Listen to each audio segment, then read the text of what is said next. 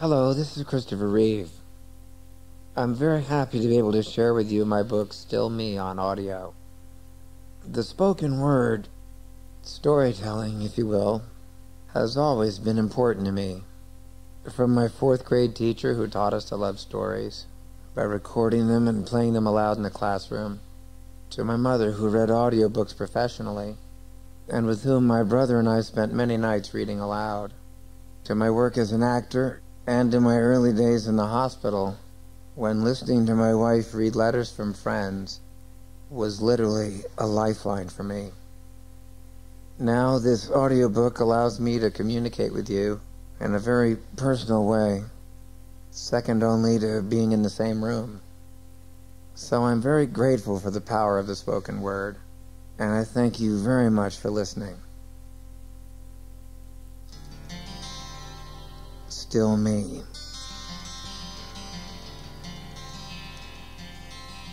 A few months after the accident, I had an idea for a short film about a quadriplegic who lives in a dream. During the day, lying in his hospital bed, he can't move, but at night he dreams that he's whole again. This is someone who'd been a lifelong sailor, and he had a beautiful gaff-rigged sloop. Not like my boat, the Sea Angel, which was modern and made of fiberglass. In his dream, he sails down the path of a full moon, the kind of romantic night sailing anyone can imagine. But in the morning, he's back in his bed, and everything is frozen again. The dream is very vivid, and at first it's just a dream, and he recognizes it as such. But one night he finds himself getting out of bed, walking down the corridor and out the door, and then into the boat, which magically is anchored not far away. Soon these voyages become so real to him that when he wakes up his hair is wet. The nurse comes in and says, "Oh, I'm sorry, I didn't dry your hair enough last night when I gave you a shampoo. You slept with wet hair." He says nothing, but he's thinking that his hair is wet from the spray when he was out on the water. One time he comes back still wearing his foul weather gear, and he has to hide it in the hospital room closet. Now his wife and children have been very distressed, because since he became paralyzed, he hasn't been able to pull out of a very serious depression. His children are afraid of him because he's not himself, and they don't know how to be with him. But as he continues to go sailing in his dreams, his mood begins to improve. His wife notices the change. He thinks he may be losing his mind, but his dreams are making their life together happier. He sails in Tennant's Harbor, or a similarly idyllic spot like that in Maine, and there's an older man there who always turns on the light in his cabin down by the water when our man is sailing. He doesn't sleep very well, and he never misses a chance to see the boat sailing so beautifully in the moonlight. There comes a time in our story when our protagonist realizes that these voyages offer a way of escaping from his paralyzed condition, that he could just sail on happily. It's what he loves most in the world. Until one night he would go out in the middle of the ocean, and he wouldn't take supplies. He would just sail. And he would die happy that way, just sailing down the path of the moon. And one night he starts to do that. But then out at sea he starts to think about what he has in his life, how grateful he is for his wife and children. Because during the days, you see, he's changed. His kids are less afraid of him, and they're playing with him, and his wife, well, they're clearly still in love. So he turns the boat around and goes straight to the dock of the older man who's always loved this boat. And when the old man comes down to greet him, our man says, "Here, this is for you." And then he goes back to the hospital and he wakes up, a quadriplegic again, but he has an entirely new basis for the future, with his family and towards recovery. That's the gist of it. Of course, the story comes from my experience, but it's not my story. I'm different from this man because my family saved me at the very beginning. When a catastrophe happens, it's easy to feel so sorry for yourself that you can't even see anybody around you. But the way out is to focus more on what your little boy needs, or what your teenagers need, and it's very hard to do. But that's the answer to the dilemma of being frozen. Well, at least it's the answer I found.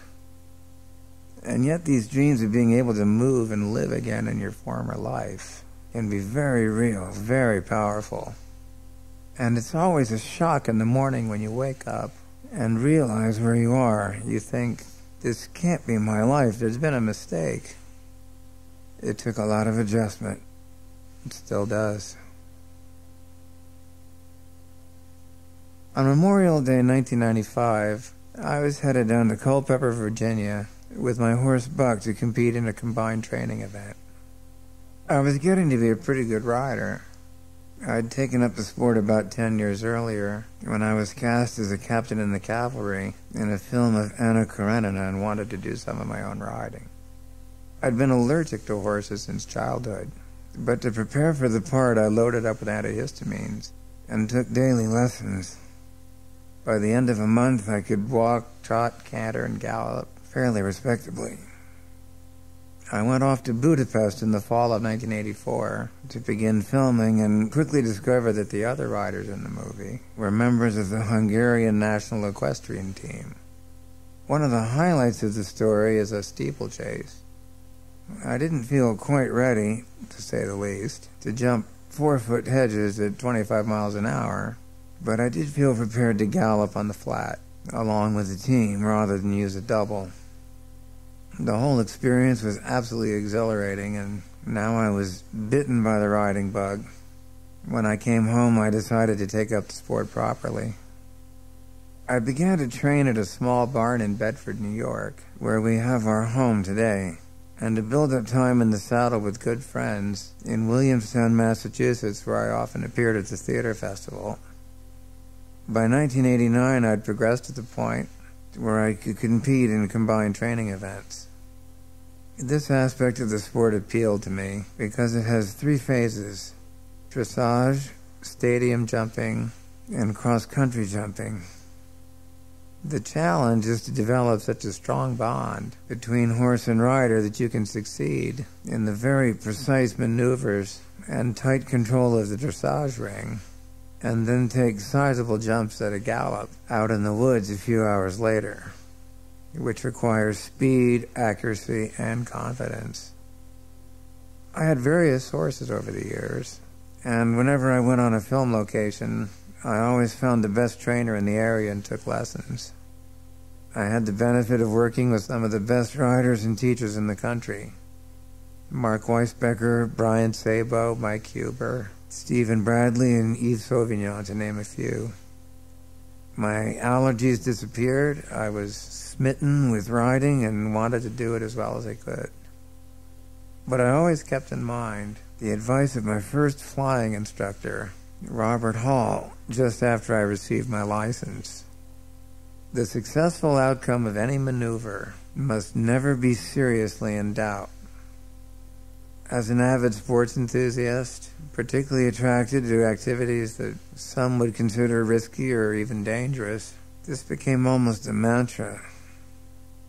In the fall of 1994, I was filming Village of the Damned in Northern California, but I was desperate to compete in one more combined training event before the season was over.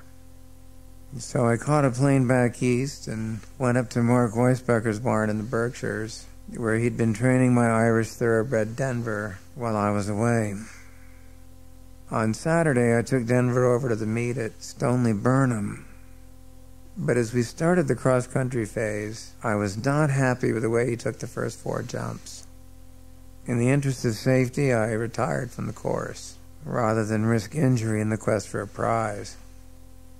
I was a good sailor, having raced or cruised in all kinds of sailboats from the age of 7. I'd flown various airplanes for over 20 years and made 2 solo trips across the Atlantic.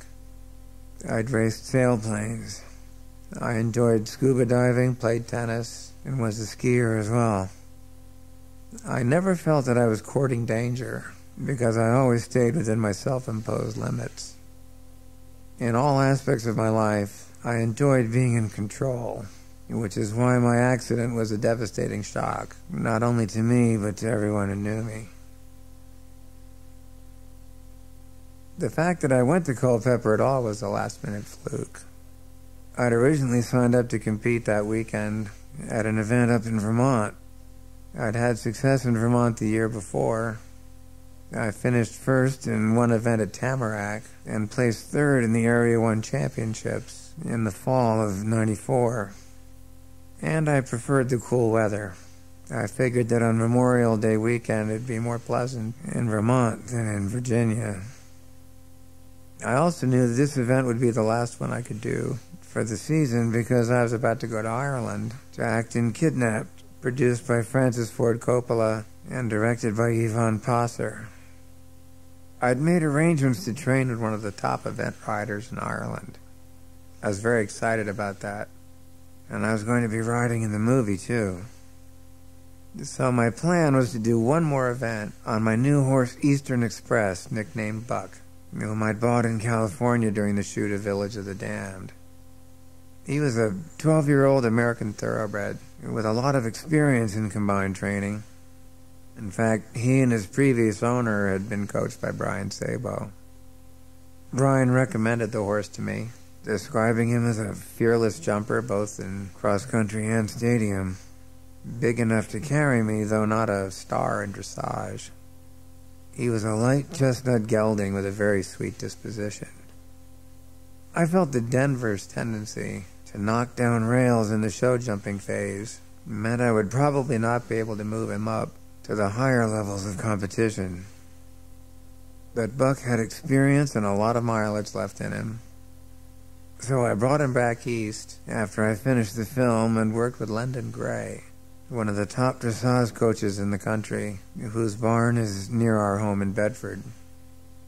By January, I was taking blue ribbons at local dressage shows and getting higher scores than I ever had before. My plan was to spend the '95 season with Buck, doing training level events, and then move up to preliminary in '96. In training level, the jumps are never more than 3'6", and the combinations are not too difficult. But the preliminary level is much more demanding. I wanted to be careful, to do everything steadily and safely, but make progress. At an event in Massachusetts, just a couple of weeks before the accident, Buck was stunning going cross-country. He just ate the course up. He had a ball, and so did I. That was very encouraging to me, because we'd missed some practice time and a couple of events in April. Once he had a sore back. Another time he had an abscess in his foot, which kept me off him for more than 10 days, just at the time when I would ordinarily be shifting into high gear in preparation for the season. Perhaps I should have seen these as warning signs, but he seemed to enjoy going cross-country so much, and our partnership seemed so solid that I thought we were well enough prepared. In April, I'd moved to another barn in the Bedford area and was reunited with my first coach, Bill McGinnis. Bill ran the only combined training barn and had a group of half a dozen loyal clients. They'd all decided to go to Culpeper for the Memorial Day weekend, and Bill invited me to come along to help keep everybody's expenses down. And I knew from experience that it's more fun to compete as a group, so I agreed to go and put in an entry at the last minute. I've since learned that this sort of impulsive decision is typical of many accidents. At the last minute, someone decides to get in another car or take an earlier flight.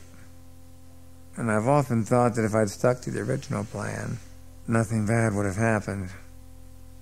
But, as my wife Dana pointed out, if we'd gone sailing that weekend instead, I could just as easily have been hit in the head by the boom, knocked overboard, and drowned. An accident can happen at any time, even to someone who's cautious and in control. In the spring of '95, Dana, a wonderful singer and actress, had several auditions she needed to prepare for. I was writing a lot and helping to rewrite the script for Kidnapped. And there were other things.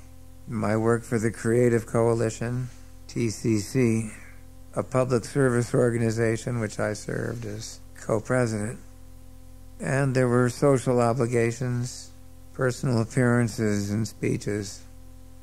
This weekend was intended to be a mini vacation before going back to work.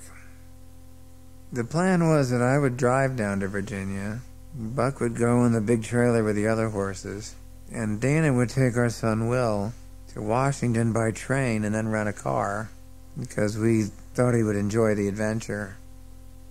We stayed at the Holiday Inn not far from the fairgrounds, which had a pool and a grassy area where the three of us could kick around a soccer ball. I arrived ahead of them on Friday, in time to practice that afternoon. That night we all had an early dinner at the Holiday Inn.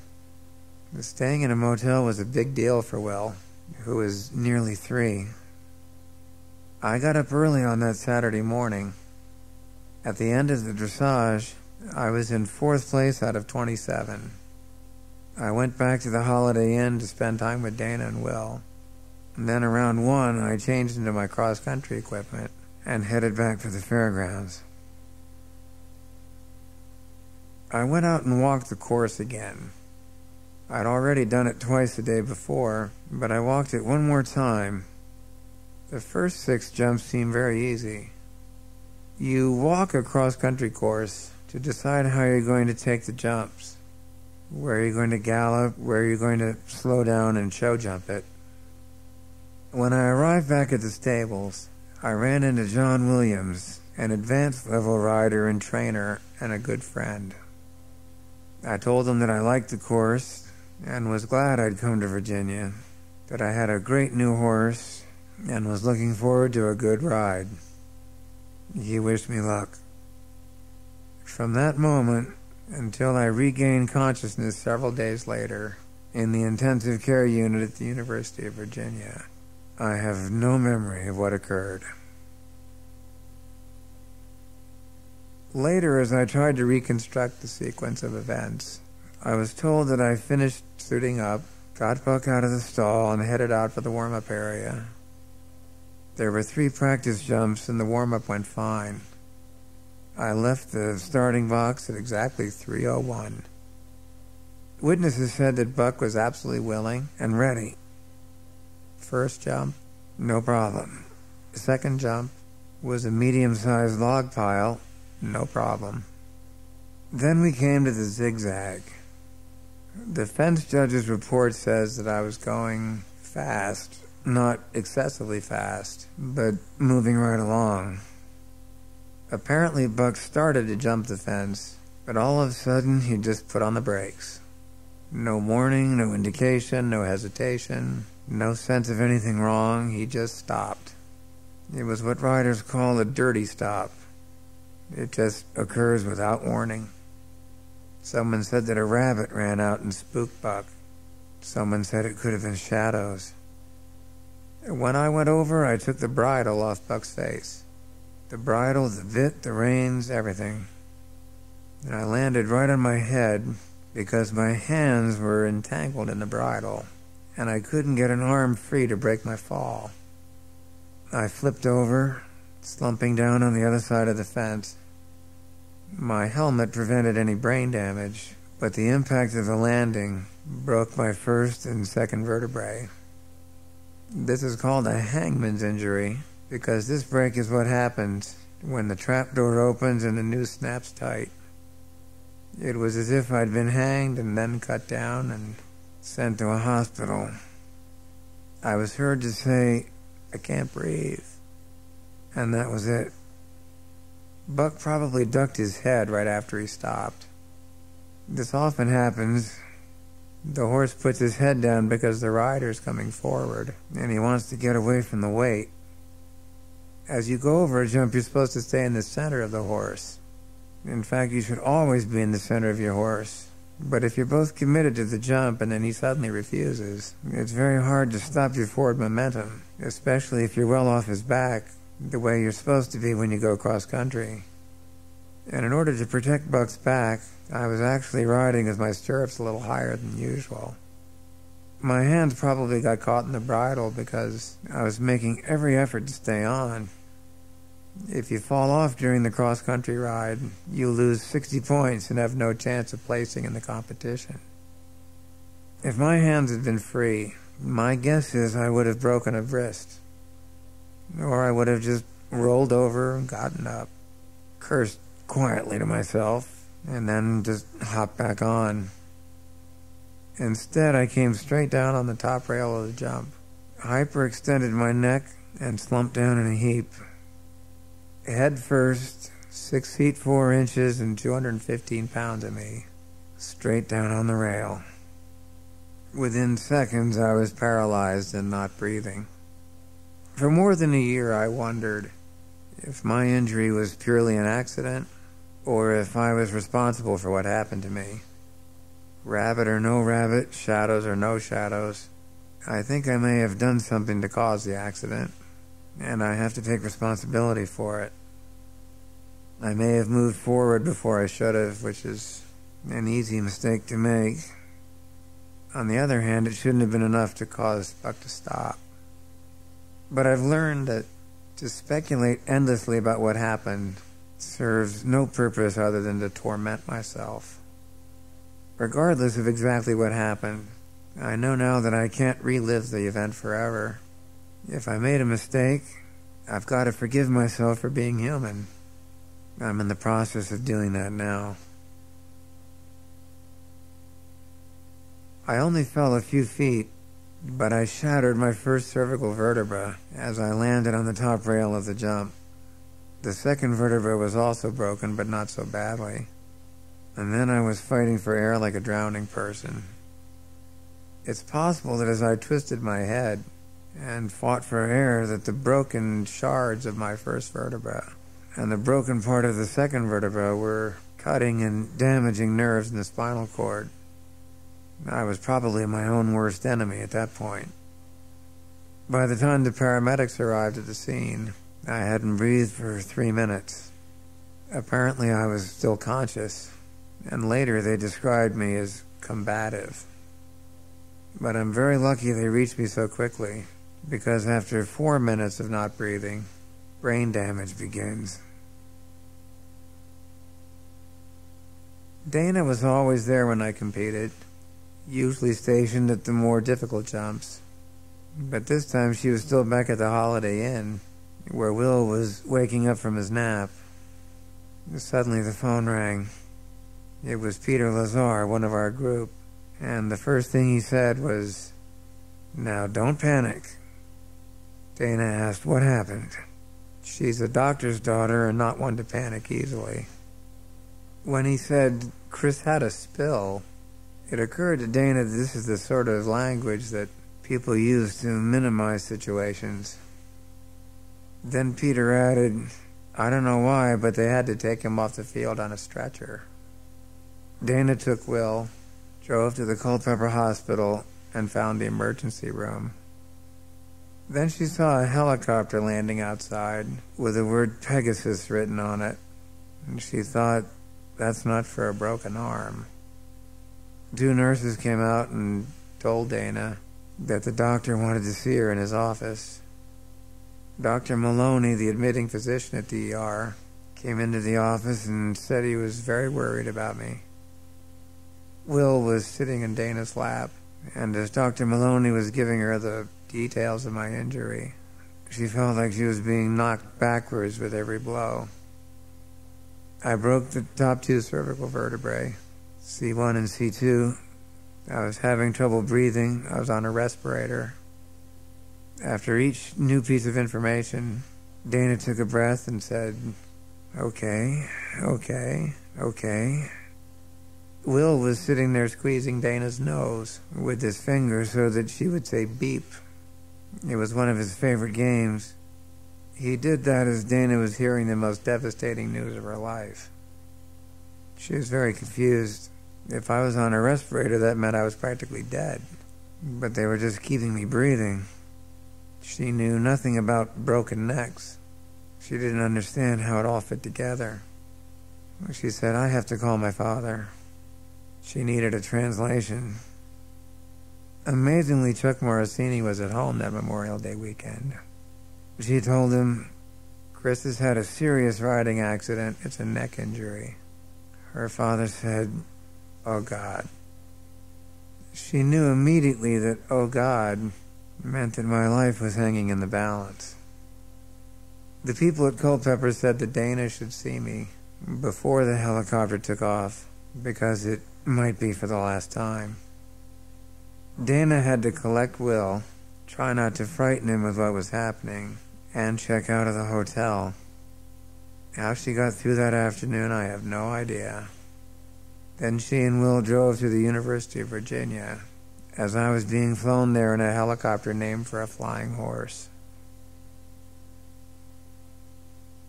When Dana arrived at UVA, a doctor who told her to call him Mo came in and sat down and repeated much of what she'd heard at Culpeper. But he was the first one who said, "There's a chance he may never breathe on his own." Dana said it was like being slammed into a wall. She met with the chief of neurosurgery, Dr. John Jane, and Dr. Scott Henson, his second in command. They told her I was extremely lucky to have survived the accident. I was on morphine and Versed, completely snowed. I had no idea of my situation. Even when I was awake, I was still unaware. But I was extremely lucky to have come under the care of Dr. Jane. In addition to his hospital position as chief of neurosurgery, he's chairman of the Department of Neurological Surgery at the University of Virginia Medical School. He's lectured and taught all over the world. His curriculum vitae is roughly the size of a county telephone directory, listing accomplishments that seemed too numerous for a single lifetime. It was just my great good fortune that he was at the hospital when I arrived, that he took control of my care and agreed to operate on me himself. At the small county hospital in Culpeper, little could be done for me, but fortunately the doctors there had methylprednisolone, MP, and administered it to me immediately. MP is a synthetic steroid, which must be given within 8 hours of the injury to have any effect. Doctors discovered in the 1980s that it can help fight the inflammation that occurs immediately after a lesion in the spinal cord. Not only does the victim suffer the damage caused by the initial trauma, but the entire central nervous system starts going down like a row of dominoes. The inflammation, which in my case extended down to the 7th cervical vertebra, causes the breakdown of fats into unstable compounds called free radicals that are like acid to cell tissues. In other words, healthy nerves below the site of the injury are being eaten alive, causing further loss of sensation and motor function. But in most patients, MP can reduce this inflammation by about 20%, preventing some of this additional damage. This 20% can mean the difference between patients breathing on their own instead of spending life hooked up to a ventilator. As soon as I arrived at UVA, Dr. Jane had me stabilized to prevent any more compression in the spine. Compression causes electrical impulses attempting to travel through the injured area to go haywire, which causes the death of even more nerve cells. As these cells die, another wave of destruction sweeps from the damaged site and radiates outward. Immune cells flood in, and in a frenzied attempt to clear away the accumulated debris, begin to chew up damaged and healthy nerves alike.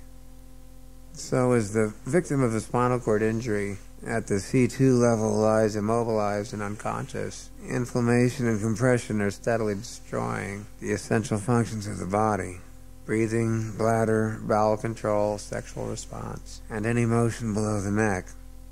Only the heart and the brain continue to function normally. Dr. Jane had me placed on a bed and screwed a metal structure into my head just above the temples.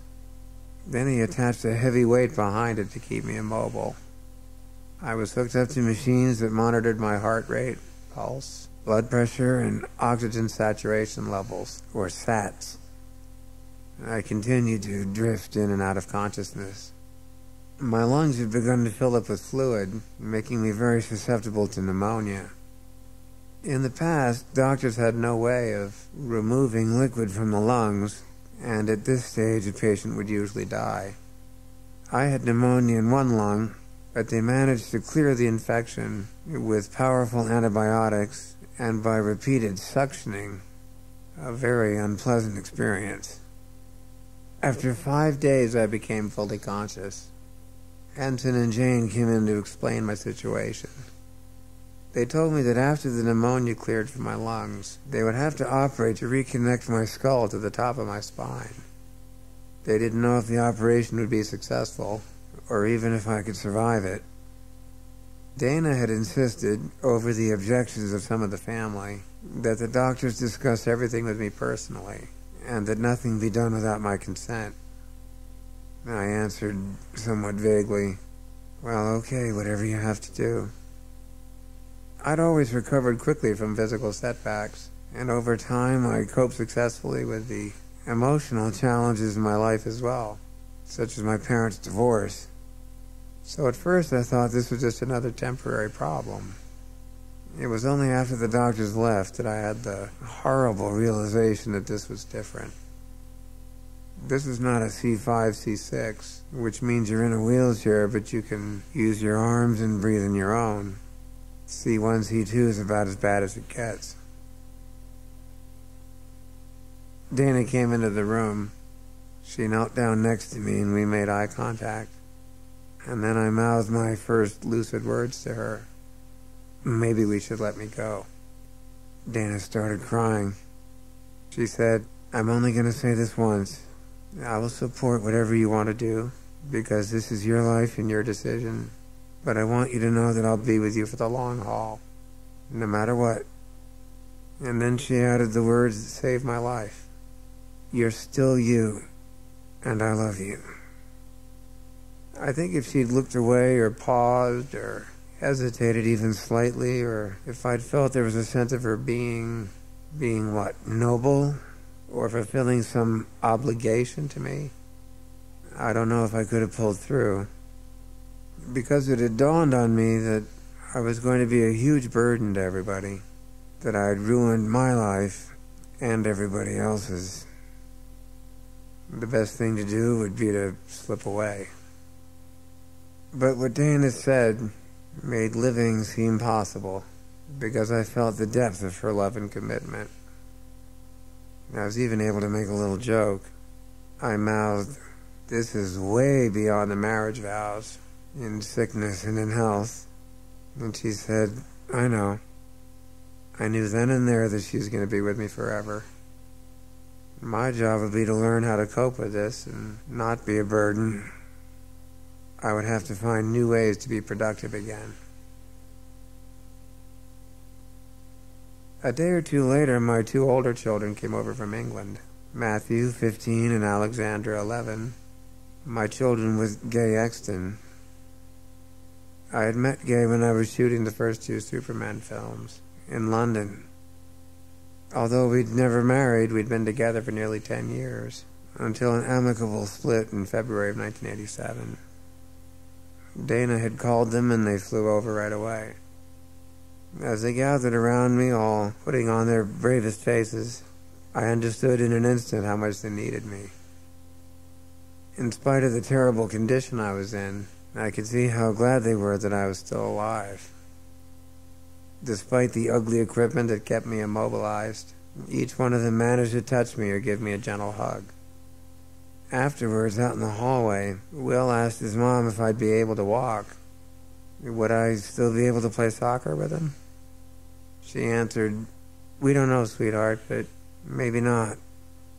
Will thought about this for a moment, and then concluded cheerfully, "Well, he can still smile." My mother had come down from Princeton. She saw me unconscious and immobilized, and she was told that I only had a slim chance of survival. She became distraught and began arguing strenuously that the doctor should pull the plug. She knew what an active life I'd always led, how unbearably difficult it would be for me not being able to move. In the past, I would have agreed with her. At one point, my mother told Dana's father, "Tomorrow we're going to do it." Chuck Morosini replied, "You're not doing anything." They had a terrible argument. In my ICU room, I was protected from the controversy outside.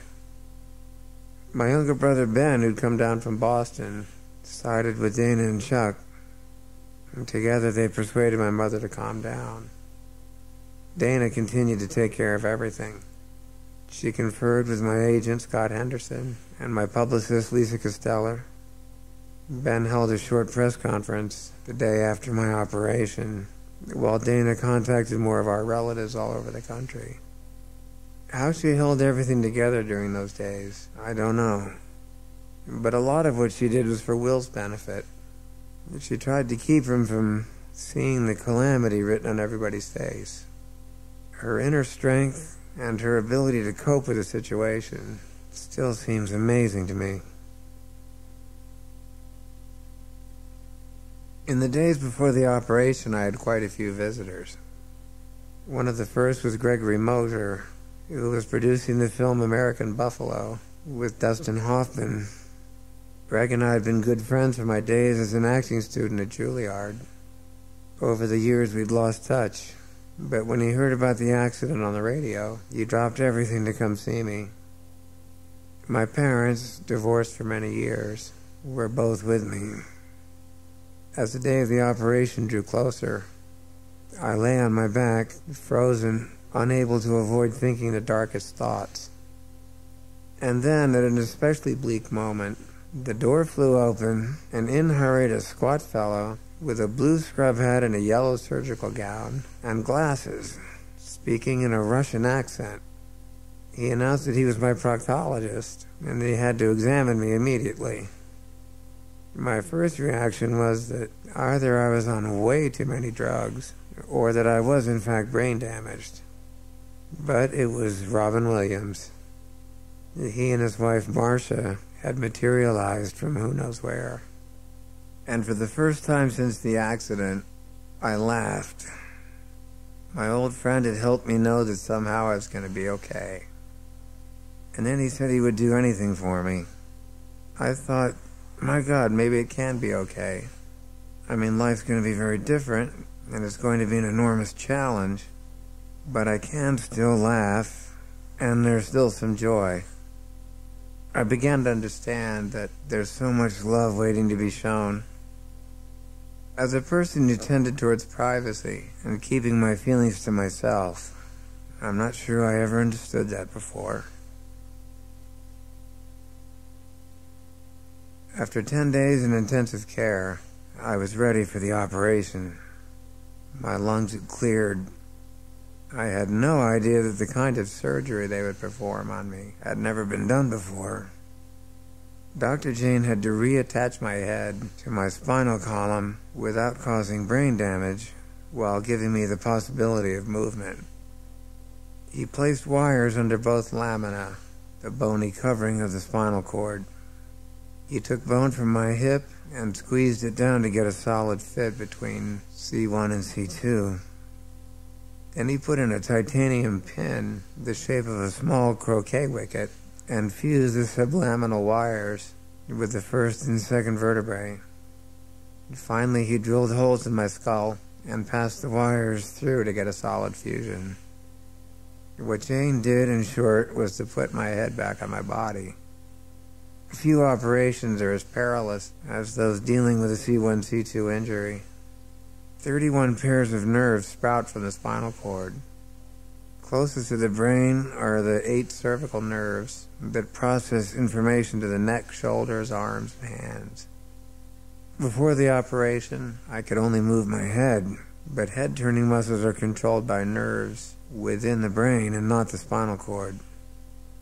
A year later, I was able to shrug my shoulders and breathe on my own for short periods of time, meaning that nerves at the level of my first, second, and third cervical vertebrae had begun to function again. Most spinal cord patients can expect to descend, that is, to recover function, 2 levels below their injury. And that's about where I am now. Movement of my biceps may come if nerves at the 5th cervical vertebrae recover. Some hand function would come with the 6th, triceps with the 7th, and with the 8th, more hand functions, those involved in picking up a knife and fork. If nerves at C11 were restored, I could move my torso, and control of my hips and legs would return with recovery of nerves in the 5 lumbar vertebrae. But all of this will require tremendous progress in spinal cord research. As of now, no C1, C2 has ever progressed beyond the C4 level. Without nerves working in the sacral area of the spinal cord, I cannot control bowel or bladder movements and have little sexual function aside from involuntary contractions. And yet I'm very lucky. If the paramedics hadn't arrived so quickly, if I'd come to UVA when Dr. Jane was away, if I'd had a less brilliant surgeon, if I had gone to compete in Vermont and suffered the same injury, I would not have survived. Everyone took turns reading me the mail. There was a genuine outpouring of affection coming from very unexpected places, and it buoyed me up. I would get through the day carried by those letters and that love. Dana would come in with that beautifully clear voice of hers and sing harmony. We'd always loved making music together. In the evenings, I'd watch the Stanley Cup finals. There was always somebody visiting me, and Dana and Will were staying just down the hall. I was so grateful that Will didn't seem to be uncomfortable or afraid of me. He'd come in and I'd be connected to all kinds of IVs and tubes and hoses with a tracheotomy tube coming out of my throat like the one I have now. But Will could look past all that and see me. He would climb up on the bed and get comfortable, and we'd watch the hockey games together. If he'd avoided me or seemed scared or had been afraid to touch me, I would have felt utterly rejected. But Will's shiny little face coming through the door to spend time with me was a great lift. As I was recovering from the operation, Dr. Jane and his team came in to assess my condition. They prick you with a safety pin to test for possible motor response, and they brush you with a Q-tip to evaluate sensation. These tests help them determine what your prognosis is likely to be. Some doctors believe that what you come out with after the operation basically remains your condition for the rest of your life. Others say that you can get recovery 18 months down the line. One doctor told me that 5 years after the operation, one of his patients suddenly could move his foot. The spinal cord is such a strange and unpredictable thing, and people's responses are so unique that two individuals with the same injury can have entirely different results. I heard about 2 patients in the same room, at the same hospital, with the same injury. One ended up walking, and the other did not. The person relating the story concluded that one patient had more faith than the other. It's tempting to believe that, and I do think a positive attitude helps tremendously in recovery. But I'm not sure if it's science or faith that ultimately goes the distance. Dr. Jane's a very kind man, practically central casting's idea of a doctor. He's in his 60s and sort of stocky, with a gentle face. I got the feeling that he so wanted me to be better off than I was, and that whenever he came to talk to me after the operation, he would sugarcoat the situation a little. He would say that I was incomplete. A C1 incomplete means that the spinal cord is still intact and one can expect more recovery over time. Complete means there will be no further recovery because the spinal cord has been transected or so badly damaged that there's no hope for repair. Dr. Jane said I'd probably descend a couple of levels.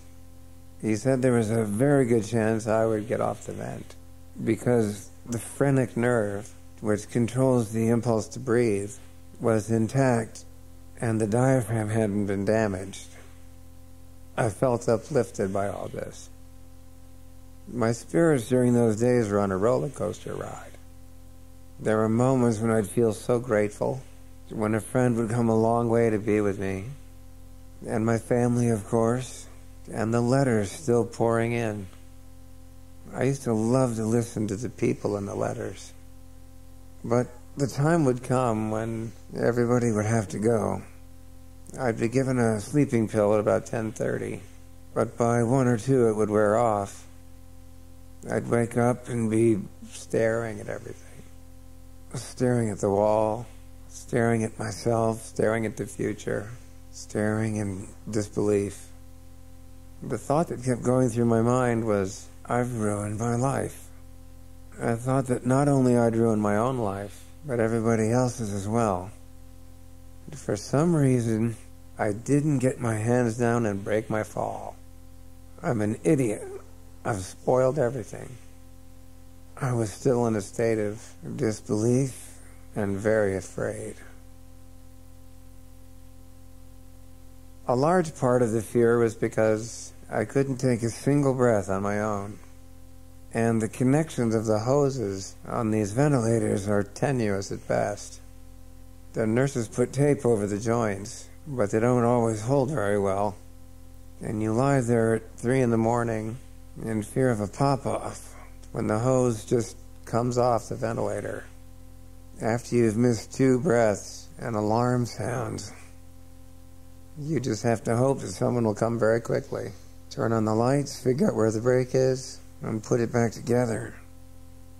But it's not like holding your breath underwater. I can't hold my breath. When I exhale, the breath is gone. So when you have a pop-off, there's no air in your lungs, which means you can last a couple of minutes, but those are very, very anxious minutes.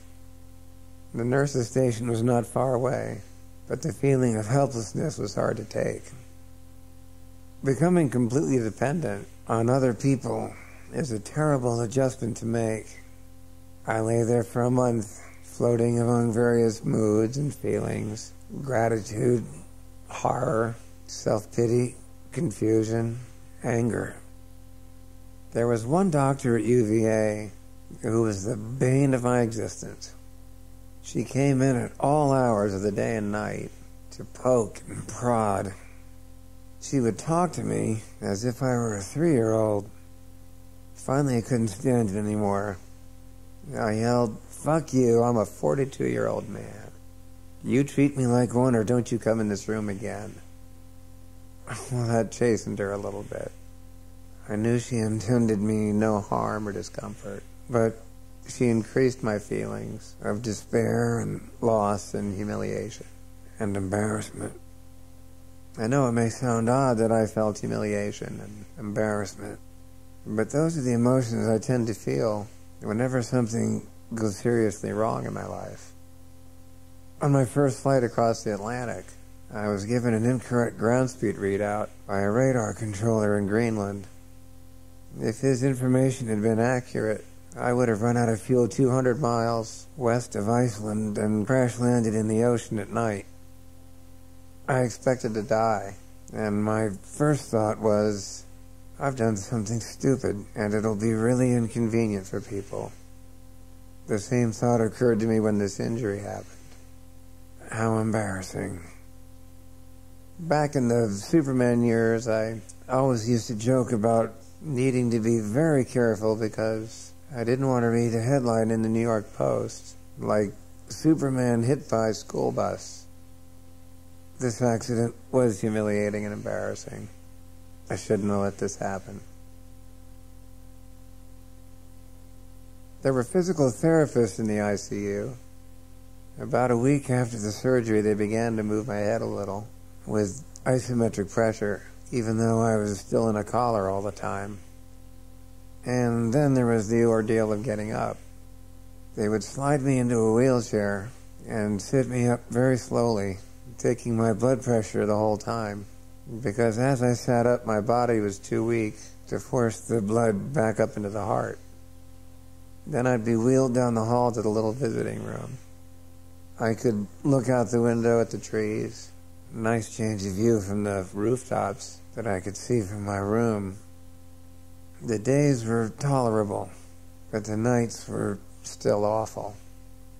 I would torment myself, my head full of fear and self-recrimination. I never called a nurse in just to say, I'm lonely and I'm upset. I didn't know how to do that. I assumed they had other more important things to do. When I would finally fall asleep, I'd be whole again. I'd go off and do wonderful things. I'd be riding again, or I'd be with Dana and Will, or I'd be acting in a play. And then suddenly I'd wake up and look at the upper right-hand corner of my room and see the screen with all my vitals going across it. My heart rate and blood pressure and oxygen sats. And I'm thinking, I'm tied to all of this and I can't get free. I'm tied. I'm grounded. I won't be able to fly, won't be able to sail, won't be able to ride, won't be able to ski, won't be able to make love to Dana, won't be able to throw a ball to Will, won't be able to do a fucking thing. I'm just taking up space. It's 3 in the morning. There's no help. I was afraid to have the bed turned away from the monitor with the heart rate and the sats on it. I became terrified if I went below about 97%. I thought, oh no, the sats are going to drop. I won't be able to breathe. I'm going to die. They won't come in here and fix me. They won't be able to do anything for me. My thoughts would get more and more paranoid and out of control. When I was a kid, my great heroes were Harry Houdini and Charles Lindbergh. Lindbergh because he did something against overwhelming odds. On a couple of tuna fish sandwiches and sheer determination, he flew for 33 hours across the ocean. Imagine staying awake and flying an airplane non-stop for 33 hours. And Harry Houdini, you put him in a straitjacket and he could contort his shoulders and get out of it. Sometimes at 3 in the morning I'd think, my whole body's in a straitjacket. I can't move anything. I can't contort my shoulders. This isn't a trick. There's nothing I can do with my body. I'm just lying here in this bed, staring at the monitor. I'd try to go back to sleep, but it wouldn't work, and I'd start to think again. This can't be me. Why me? There's got to be a mistake. Oh, God, I'm trapped. I'm in prison. I've got a life sentence here. I'm never going to get out of this. What am I going to do with myself? I'm 42. I've got no life. I'm going to be a charity case. Somebody please let me out. Just let me out. I was barely coping. I tried to focus on all the love and support that was coming to me. But much of the time I thought to myself, I don't care if anybody likes me or doesn't like me. I want to walk. I'll trade all of this affection just to walk up a flight of stairs.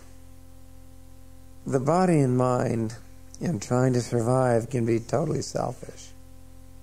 You say, screw the rest of the world, take care of me. Me first. And then you need to evolve to higher thoughts.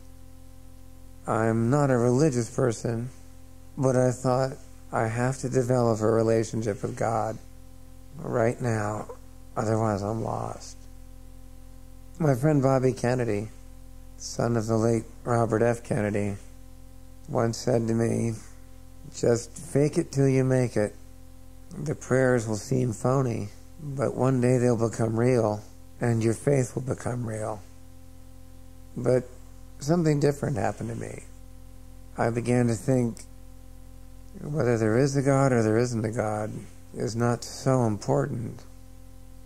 Spirituality itself, the belief that there's something greater than ourselves, that's enough. Dana was going through the same process. After my injury, she read When Bad Things Happen to Good People, written by Rabbi Harold Kushner, a man whose son had a terrible disease in which the victim ages rapidly and dies in adolescence. So here was a man of God who couldn't reconcile the fact that this could happen to him. But he finally reached the conclusion that both Dana and I could accept, that God doesn't make these things happen. We were given free will, and everything obeys the laws of nature. If you're flung over a horse's head, you very well might break your neck. It just happens. But where God comes in, where grace enters, is in the strength you find to deal with it. You may not know where it comes from, but there's an enormous power at work. And I think that old phrase, God is love, is literally true, whether or not you actually believe in God.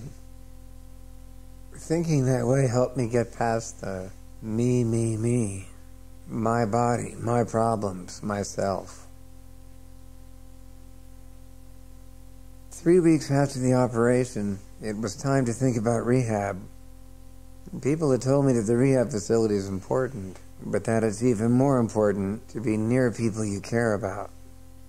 This pointed to the Kessler Institute for Rehabilitation in West Orange, New Jersey. My mother's in Princeton. Dana and Will were in Bedford, only an hour away. Almost everybody else in my family lives in New England, except for my half-brother Mark, who lives in Oregon, and my sister Alia in New Mexico. One day in late June, Dr. Mark Sipsky, the director of the spinal cord unit at Kessler, came down with the pulmonologist, Dr. Doug Green, to see if I was ready for rehab. Dr. Sipsky used her safety pin and prodded around. I could feel along my shoulders, and I had a little feeling in the bottom of my left foot. Otherwise, nothing.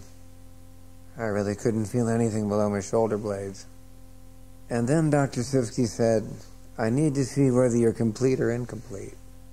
I told her I'd been classified as incomplete, but she replied that she needed to do her own assessment. She inserted a rectal tube, but I felt absolutely nothing. Then she made the pronouncement, well, you're a C2 complete. This was devastating to me.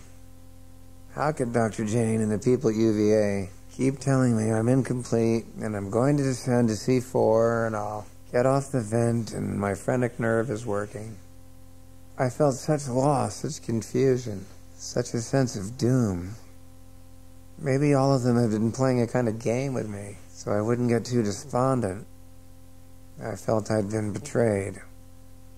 I couldn't figure it out. I couldn't understand it. But Dr. Jane stuck to his position, and I couldn't confront him. Somebody of his standing and reputation. I was in a quandary. The letters began to mean more than ever. I would get letters from fellow students at Cornell, or a letter from a former schoolmate at Juilliard. There were many letters from people who were spinal cord injured, telling me to fight on. They were a lifeline, those letters. And I would tell Dana, read me another one, take me somewhere. Let me go back in time, let me go back and relive those moments when I could do things. And then there were letters that said, you're going to go through a very morbid, self-pitying stage, but stay with it, you'll come out the other side. You'll find that a life is possible. I couldn't believe it, especially after Dr. Sipsky had been there, and I'd learned about the new definition of complete. The definition of complete and incomplete had changed at a medical convention in 1992.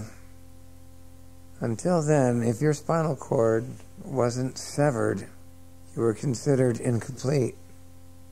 But since the convention, a spinal cord injury is only considered incomplete if the patient has sensation at the very base of the spine.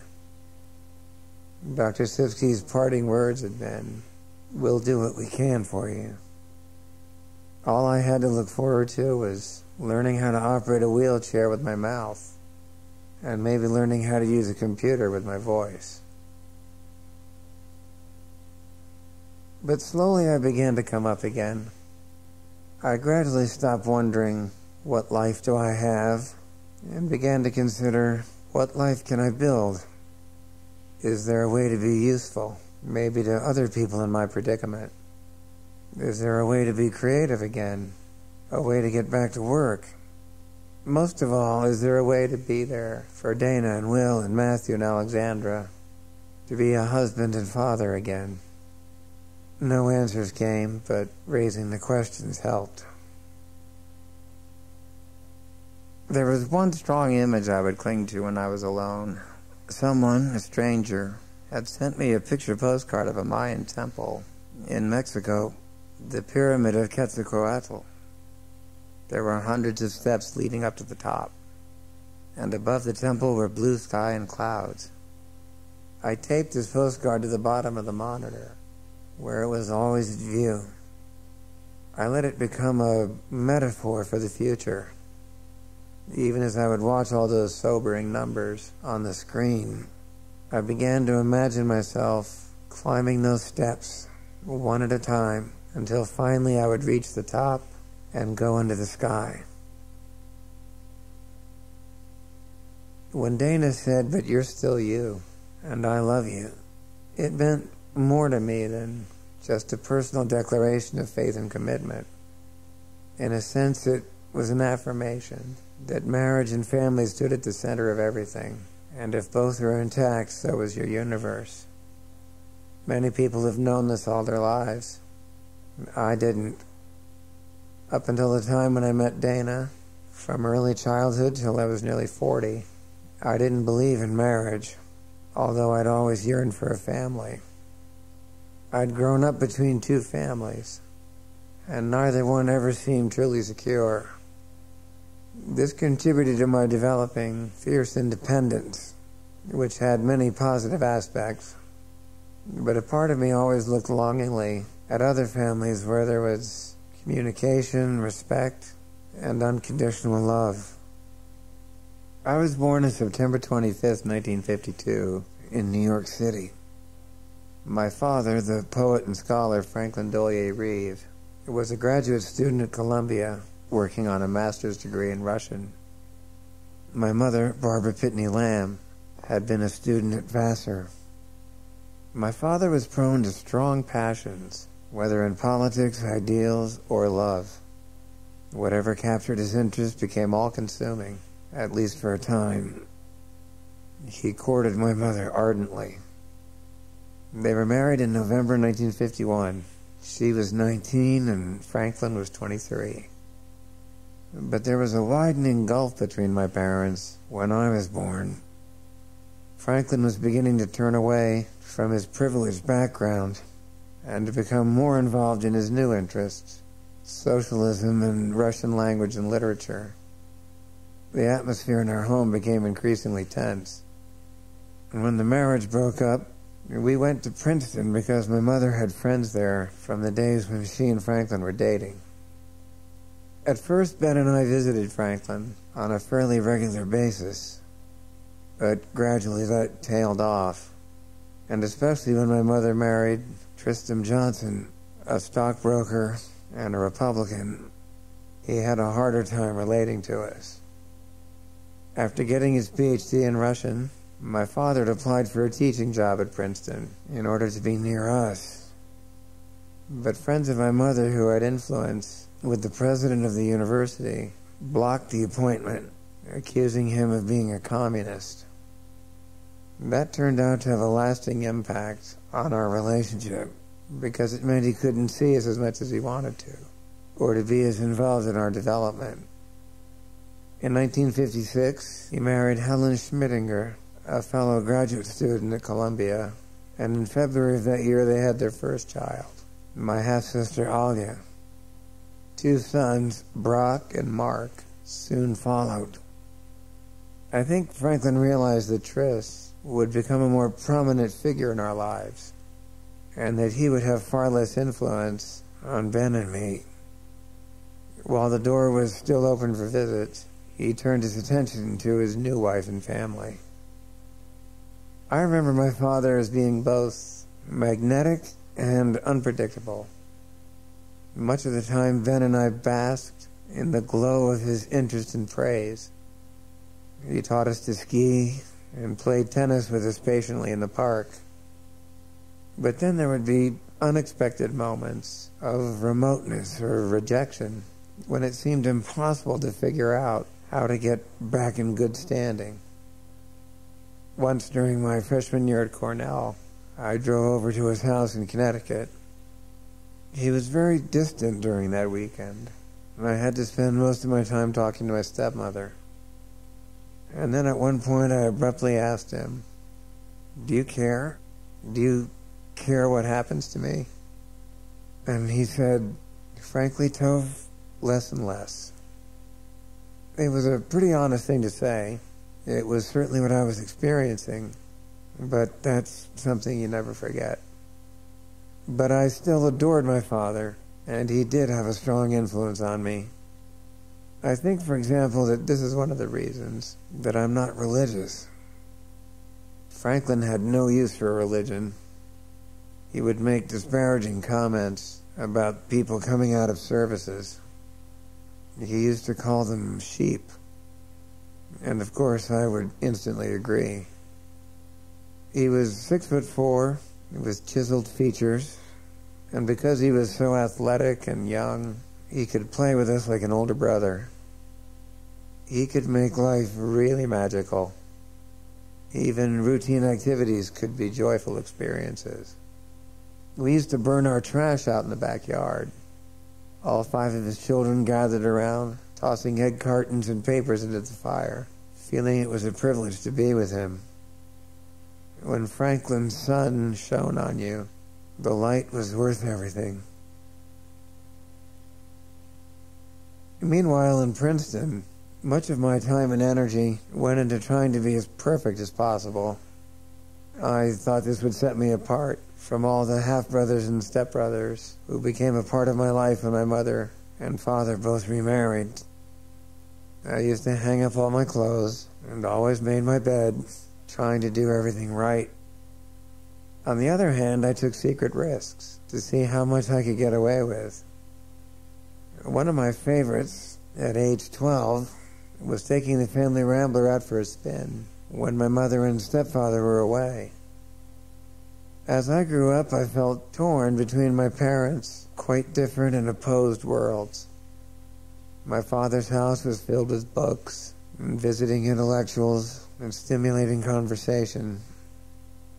My mother and stepfather's comfortable house often seemed dull by comparison.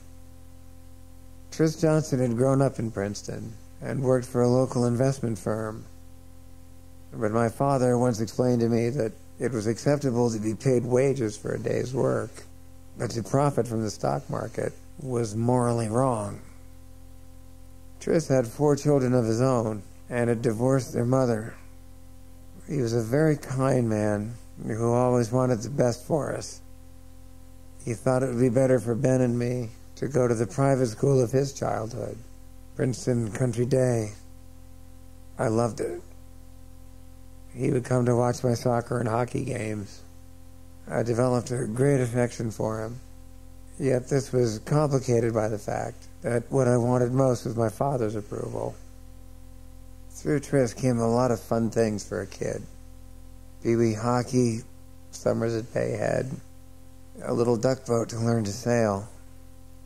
By the time I was 12, I'd graduated to Blue Jays and was on the match racing team for the Bayhead Yacht Club. My desire to win turned me into something of a tyrant, however. I could never restrain myself from screaming at my crew out on the race course. After one particularly successful season, I was awarded the coveted Seamanship Sportsmanship Award, which is given to the outstanding junior skipper of the year.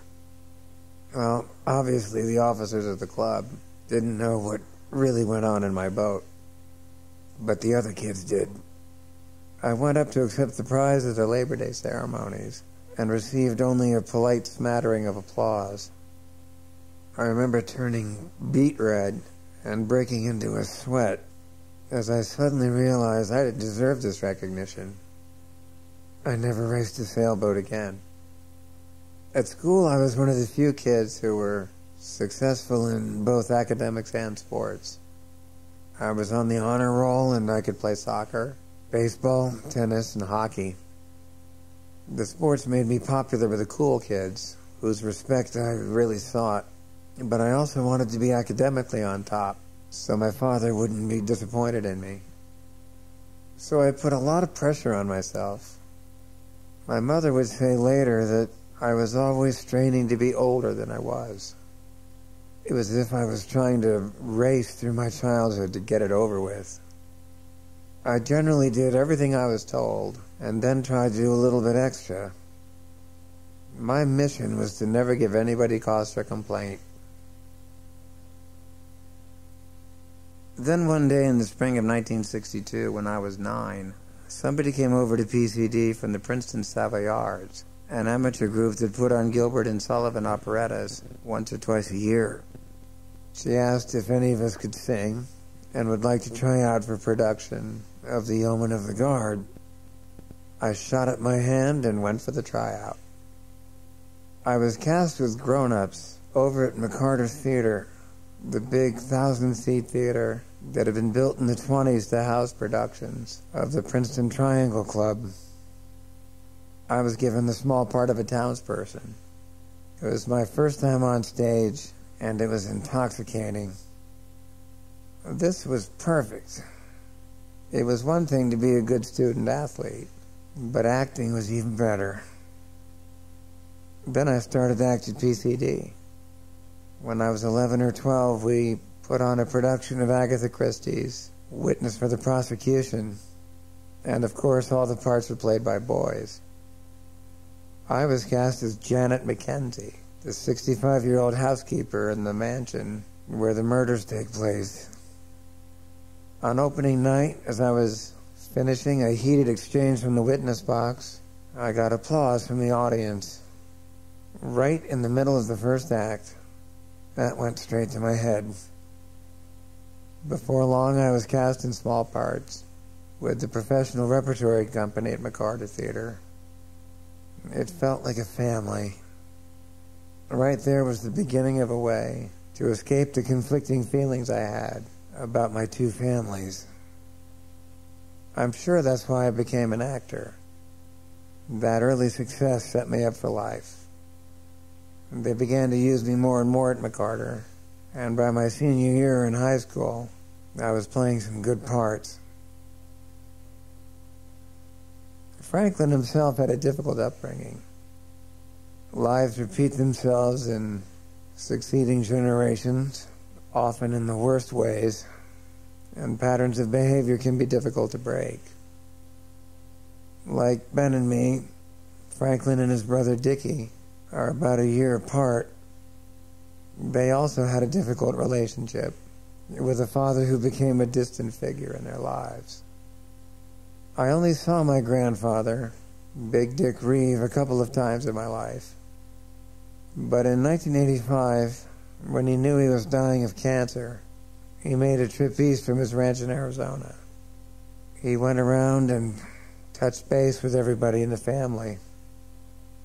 Franklin probably hadn't seen his father in 35 years, but now there was a reconciliation. They spent time together in Vermont. Franklin told me what a great old man Richard was, how much he respected him. It was a complete turnaround. In 1988, my relationship with Franklin broke down completely. I had recently returned from Chile and was working with novelist and playwright Ariel Dorfman on a screenplay based on my experience there, trying to save the lives of 77 actors who had been threatened with execution by the Pinochet regime. I showed Franklin the outline for the film and asked for suggestions, but he strenuously objected to being used in this way and stormed out of the house. 2 days later, I received a letter saying he didn't want to see me anymore or have anything to do with me. I was stunned. I thought that sharing my ideas for the film would be received as an invitation for us to become collaborators. I certainly didn't think I was taking advantage of his talent as a writer for my own personal gain. I remember wondering if we were going to play out the same scenario as Franklin and his father. I kept trying to put an end to it. I kept trying to break the cycle. Once during the years when we didn't speak, I was on a train that had stopped on a bridge over the Connecticut River. I looked out the window and remembered how we used to circle around in his little sailboat, the Sanderling, waiting for the bridge to open. I wrote him a note recalling those fond memories, but received a letter back accusing me of cheap sentimentality. Much to my surprise, he came to my wedding in 1992, but there were at least 60 people there, and we never found a moment to talk. In August of '94, he watched me compete on my horse Denver at a combined training event up in Vermont. We shared a tailgate picnic, and he seemed to enjoy watching our 2-year-old Will run around. But nothing really substantial came of our relationship until my accident. Since then, I felt a new reaching out on both sides. He's gone out of his way to visit me and has been constantly in touch. We have had long, satisfying talks in hospital rooms. Out of this disaster has come a new beginning. But in my boyhood and teenage years, Princeton and Tris Johnson and McCarter Theater were my home base, the place where I felt most secure. I had great admiration for Tris, which I felt I had to conceal. There was even a time when I wanted to change my name to Christopher Johnson, to commit to the Johnsons as my real family. It would be Tris, my mother, me, Jeff, Kevin, and Ben, all fitting in as best we could. I thrived on Tris's generosity. He put me through Princeton Day School and Cornell, and the drama division at Juilliard. I loved the family dinners. And then sometimes Tris wouldn't come home. The table would be set and he wouldn't show up. He would disappear for a couple of days at a time without any explanation. I had such high hopes that this little family would take hold, particularly when my half-brothers Jeff and Kevin came along. But it didn't work. My mother and Tris were experiencing the beginning of the end. I developed the belief from my childhood that a few isolated moments of contentment or happiness were the best you could hope for in relationships, and they probably wouldn't last. Everything seemed to be built on shifting sand. Even in the theater, a play, a season, was a moment. Inevitably it would be over and everybody would move on. I developed a tendency to stick to myself and not get too close to anybody. I didn't want to risk too much because I was certain that loss and disappointment would inevitably follow. But I found relief from all this uncertainty in playing characters. I liked knowing the entire storyline, beginning, middle, and end. Both households were troubled, and I remember asking my father why he left my stepmother, Helen, in his mid-50s. He'd always described the two of them as so close that we're like one person. We share everything. This is what a family is. And I thought, of course it is. This cozy Victorian farmhouse in Higginham, Connecticut, and Brock, Mark, and all you were such adorable, brilliant children. The makings of a perfect family. When he did separate from Helen in the late 70s, I asked Franklin when he first knew that their marriage wasn't working. And he said, in Paris in 1956. I was stunned. Once again, more shifting sand, more illusions. Looking back now, I still wonder why such wonderful, extraordinary people couldn't build relationships that lasted. I came to believe that marriage was merely a set of obligations undertaken under false pretenses.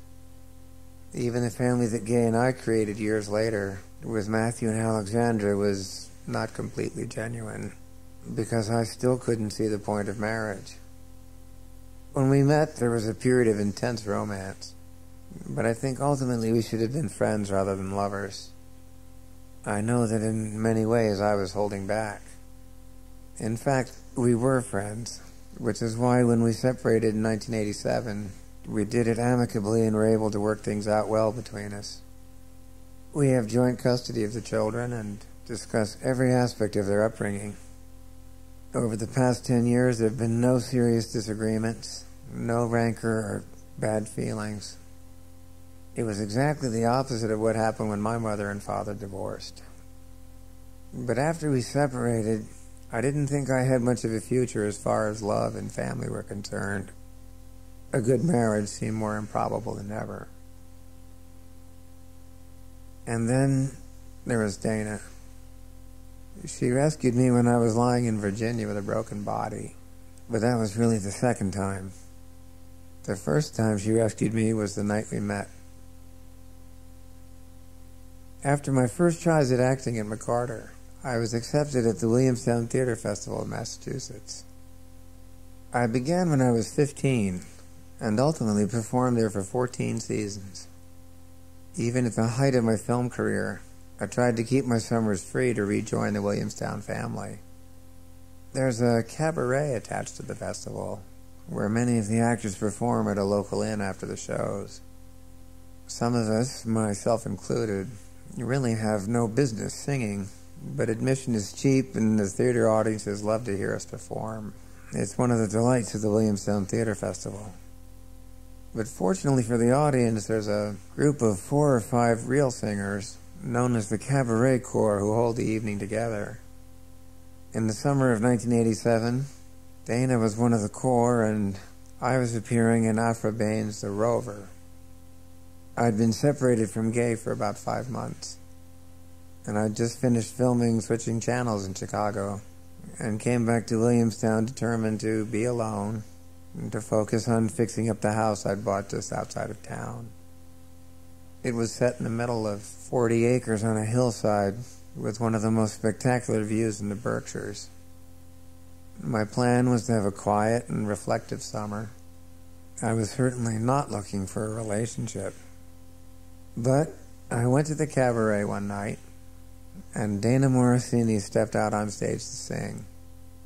She wore an off-the-shoulder blue-striped dress and sang "The Music That Makes Me Dance." Oh my God, right then I went down. Hook, line, and sinker. All my friends who were there saw it happen. Afterwards, I went backstage. This was difficult because whenever I'm really attracted to someone, really knocked out, I can be very clumsy. Playing Clark Kent was no stretch for me. Dan and I went slowly because I was concerned about Matthew and Alexandra, who were with me for the summer. I didn't want the children, who are only 7 and 3, to come into the bedroom and find a strange woman in bed with me. So for most of the summer, Dana and I just dated. When I saw Dana's natural ability and ease with the kids, and her sense of fun, I was relieved and thrilled that something that worked for me also worked for them. It all just fell into place. Yet in spite of that joyful summer, I was still carrying all my emotional baggage around with me. Dana shared an apartment in New York City with her sister, and I was over on West 78th Street, but we were really at my place most of the time. We took it step by step while we pursued our separate careers. We both went to Williamstown again the next summer, and this time Dana was hired as an actress. We lived together at my house. When the kids came over, we felt like a little family. By 1990, we were living together on 78th Street, but it was a place that I had shared with Gay, and it was difficult for Dana to be there.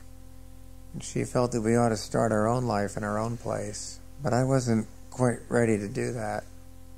I still couldn't get past the issue of marriage. So our relationship nearly went on the rocks in '91 when I was shooting a movie called Morning Glory in Vancouver. I agreed to go into therapy as soon as I got home. During the fall of '91 and most of '92, I finally talked through everything I'd always feared about marriage.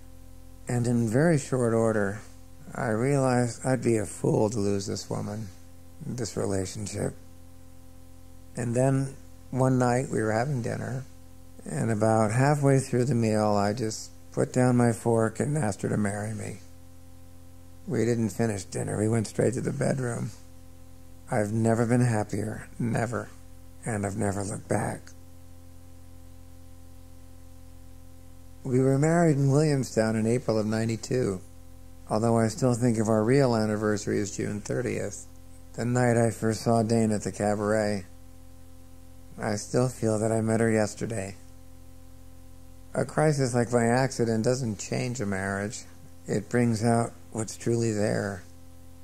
So when Dana looked at me in the UVA hospital room and said, "You're still you," it also meant that we're still us.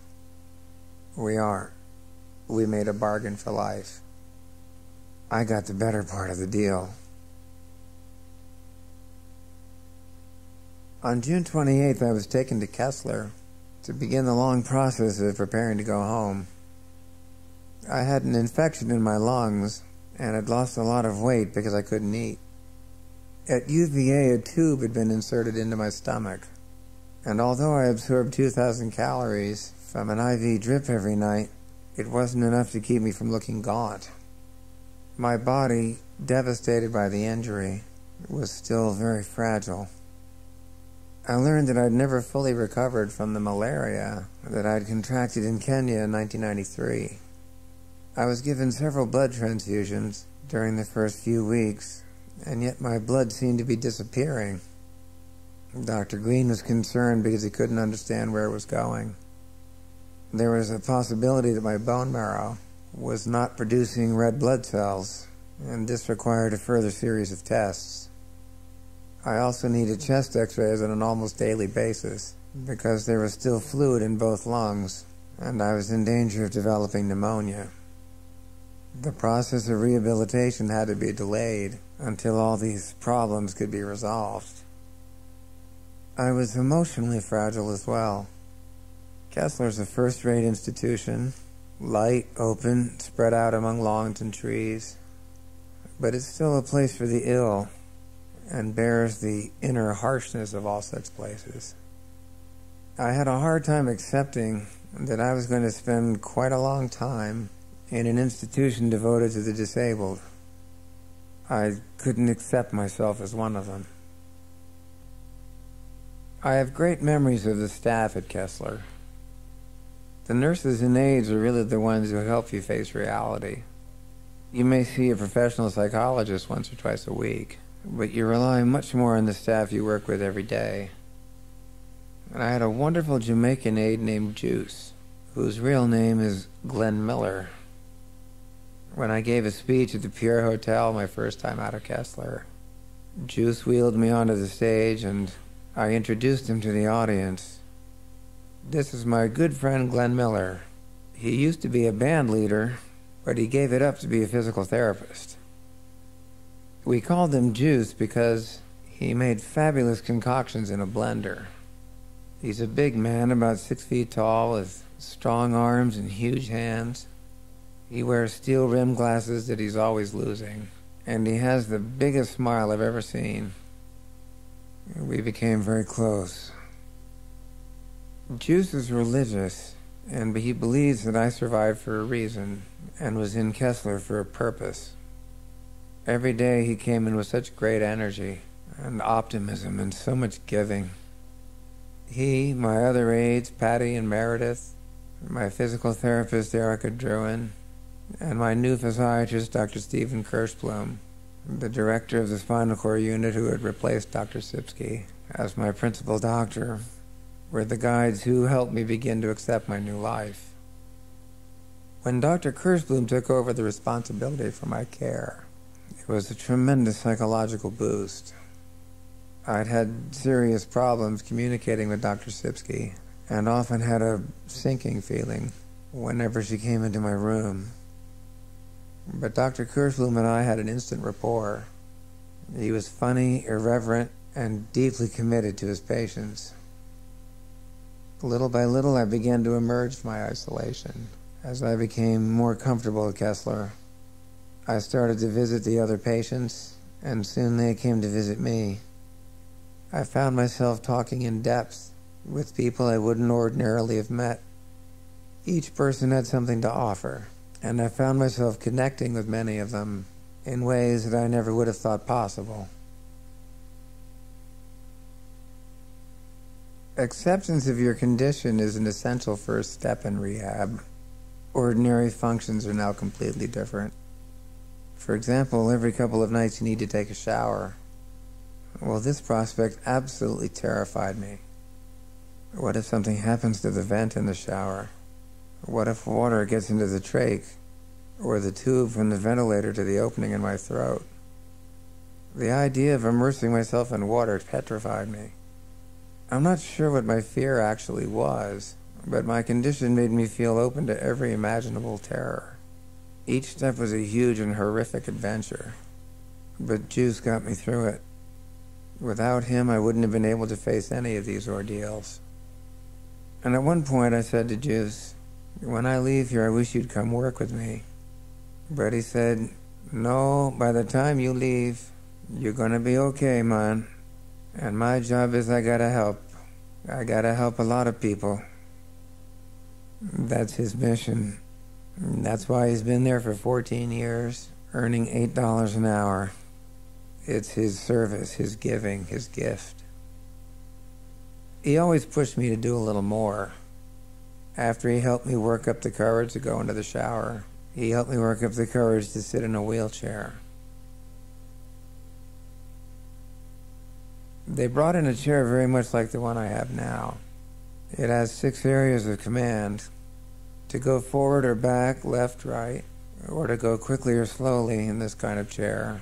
I sip air from a plastic straw or blow into it at various strengths. It took me quite a while to learn how to drive it.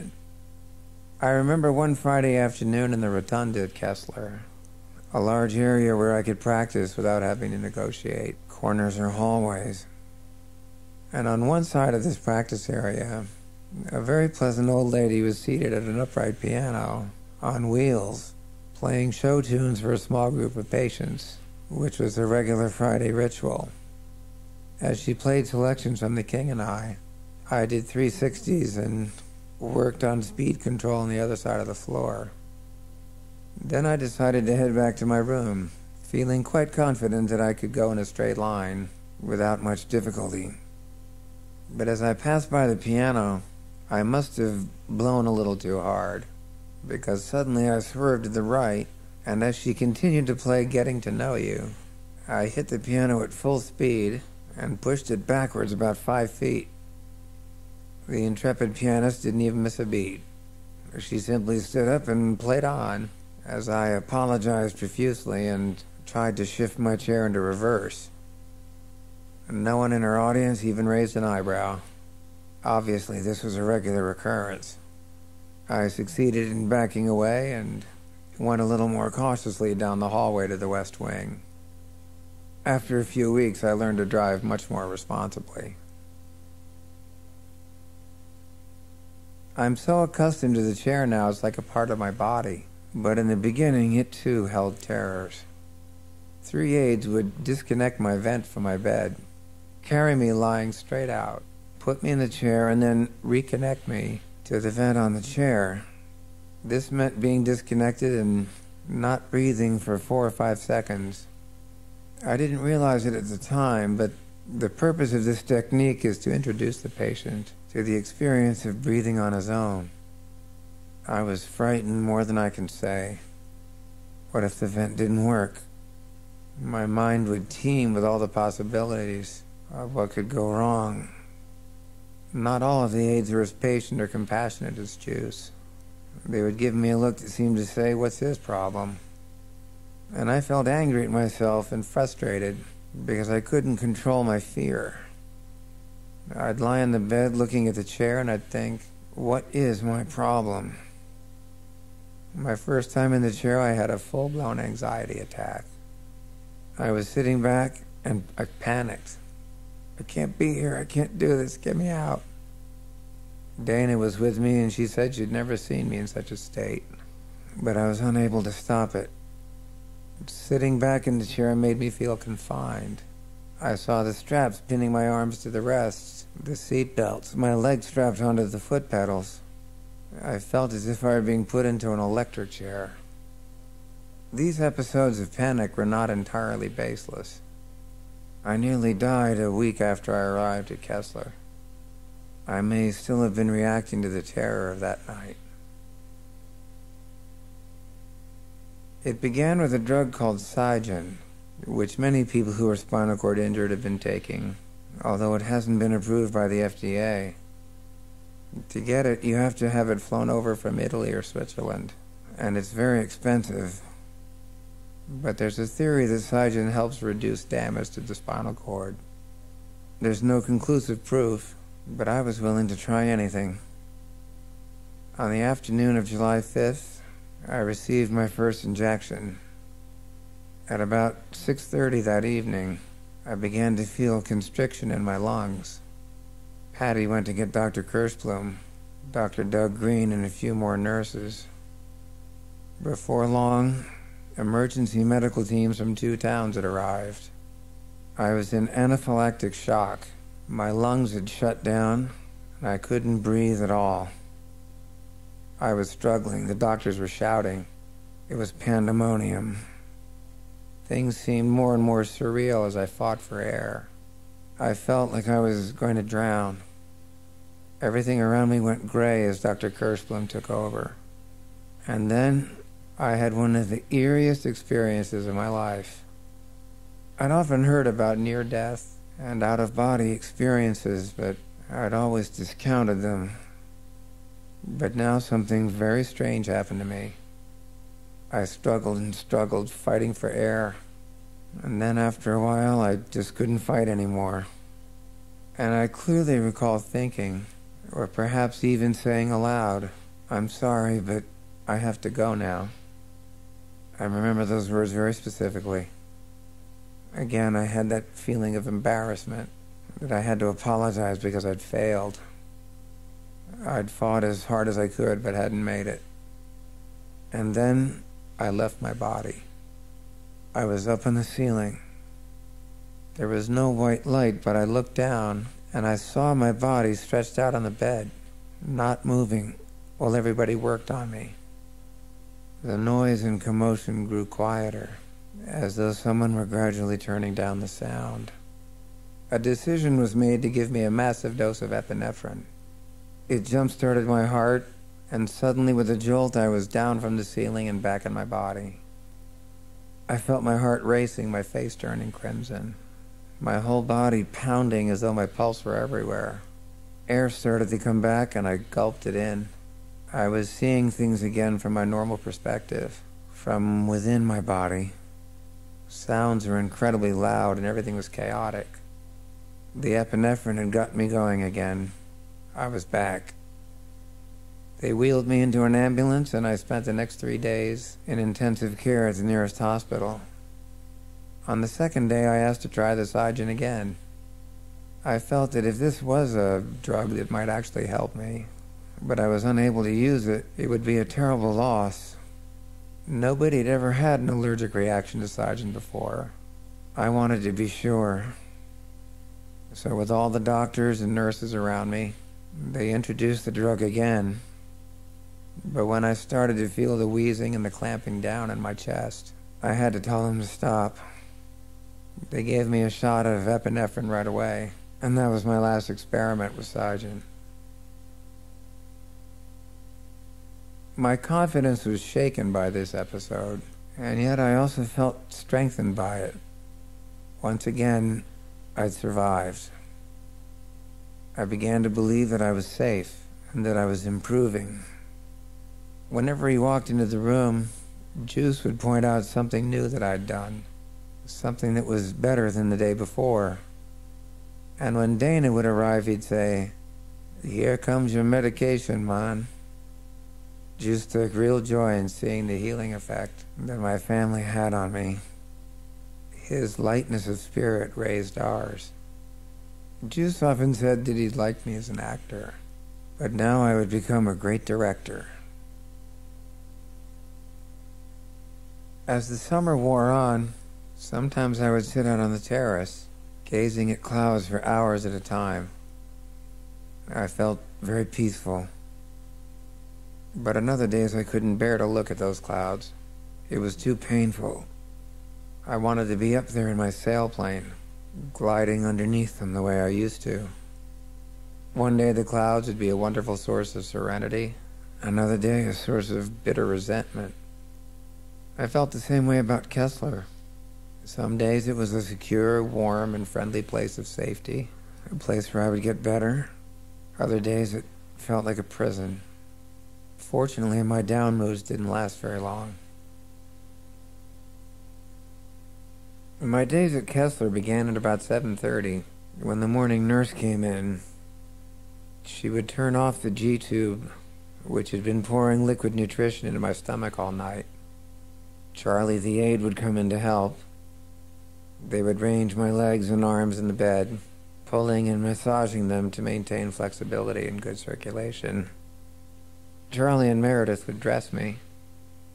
When I was ready, I was put into the chair. By 10 o'clock, I was down at physical therapy, being transferred onto a padded table.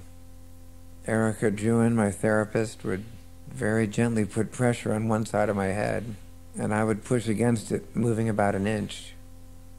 That was it. I tried to move my shoulders a little. I could coax some motion from the trapezius muscles in my right shoulder, but really nothing else. But this small movement was reason for hope, because it took place below the level of my injury. It was something to build on. It was important to persevere, because if you can get a muscle to start moving, sometimes you can get others next to it moving too. I was also taken to a room in the outpatient department, where I sat in my wheelchair in front of a biofeedback machine. Electrodes were placed on my shoulders, and a graph would record my responses on a screen as I moved my trapezius muscles. I could actually see the movement this way. This allowed the therapist to take advantage of my competitive personality to increase my motivation. They would set a target level and throw numbers at me, shouting, "You've got to beat that number." Gradually, the numbers began to improve. I couldn't give up, because nerves can find new pathways, new ways to stimulate the muscles. I heard about a man who was suddenly able to move his leg 3 years after his injury. By March of 1996, I could move my scapular muscles just behind the shoulder blades, which was a significant improvement. After about an hour with Erica, I'd be taken to occupational therapy, where they would teach me about different kinds of wheelchairs and special computers. From May until December, I ate virtually nothing. I developed an extremely keen sense of smell, a typical consequence of a spinal cord injury, which made even the blandest foods unappetizing. At lunchtime, while most of the other patients went to the cafeteria, I'd go to the lounge and gaze out the window. At 2 o'clock, it was back to physical therapy. Erica would range me again and try to get my head moving a little bit more. At 3, it was back to occupational therapy, and by 4, the sessions were over. There were days when I didn't make any progress, or even regressed. The worst days were when Bill Carroll, the respiratory therapist, would come in to take a vital capacity, a test to see how much air you can move on your own. The therapist takes a little meter, sticks it on the trach, and closes off the trach collar. Then the hose from the vent is removed, and you try to take in as much air as you possibly can by using your diaphragm, your neck muscles, your shoulder muscles, and by raising your head. In other words, any way you can get it. As you exhale, the meter shows how many cc's of air you've been able to take in using this maximum effort. I couldn't stand it. Back in Virginia, Dr. Jane had predicted that with time I ought to be able to get off the respirator and breathe on my own. But here I was, failing miserably. To even consider weaning yourself off the ventilator, you need a vital capacity of about 750 cc's of air. but I could hardly move the needle above 0. Bill did another test called a NIF, negative inspiratory force, that measures the effort your muscles are making as you try to take in air. First, you exhale completely, then the trach collar's closed off again, and the therapist measures the effort your muscles make as they attempt to pull in air. But in this test, you don't get a breath. It's strictly a test of muscle strength. Again, I could hardly move the dial. I thought, this is impossible. Whenever I saw Bill Carroll coming around with his instruments, I was filled with dread. Finally, I rebelled out of sheer frustration. At the next team conference, I said, I can't eat, so don't make me eat. I can't do this breathing, so don't make me breathe. I can't do any of it. And they let me off the hook. The philosophy of Kessler is that you are the leader of your own team. Nobody actually makes you do anything. This is not simply capitulation on their part. They're trying to get you to take responsibility for yourself. At about this time, I had to decide if I was well enough to attend the annual fundraising dinner of the Creative Coalition scheduled for the 17th of October. As one of the founders and recent co-presidents, I felt a strong obligation to attend, especially because as far back as January, I'd asked my close friend Robin Williams to be one of the honorees of the evening. The Creative Coalition was founded in 1989 by Ron Silver, Susan Sarandon, myself, and a number of other celebrities for the purpose of bringing certain issues before the public and trying to effect change. We focus mainly on the National Endowment for the Arts, homelessness, the environment, and campaign finance reform. Robin was to be honored for his appearances on HBO with Billy Crystal and Whoopi Goldberg for Comic Relief, which had raised millions of dollars to help the homeless. After consulting with Dr. Kirschblum and making special arrangements for Patty and Juice to come with me, I told the board of TCC that I'd attend and present Robin with his award. No sooner had I agreed than it dawned on me how challenging this short trip to the Pierre Hotel was going to be. It would be the first time I'd be seen or heard in public. I wondered, would I spasm, my body jerking into an awkward position? Would Juice have time to reposition me in my chair? Would I have a pop-off? Robin put his own security people at our disposal. We rented a van from a local company. Dana dusted off my tuxedo, and on the afternoon of the 17th, I finished therapy early and braced myself to go out into the unknown. I vividly remember the drive into the city. For nearly 5 months, I'd been cruising the halls of Kessler in my wheelchair at 3 miles an hour. So driving into the city at 55 was an overwhelming experience. All the other cars seemed so close. Everything was rushing by. And as we hit the bumps and potholes on the way in, my neck froze with tension and my body spasmed uncontrollably while I sat strapped in the back of the van. As we pulled up to the side entrance of the Pierre, Juice and Neil Stetzer, who we'd hired to help us with accessibility, taped sheets over the windows to protect us from the photographers. A special canopy had been constructed that reached from the side door of the Pierre to the roof of our van.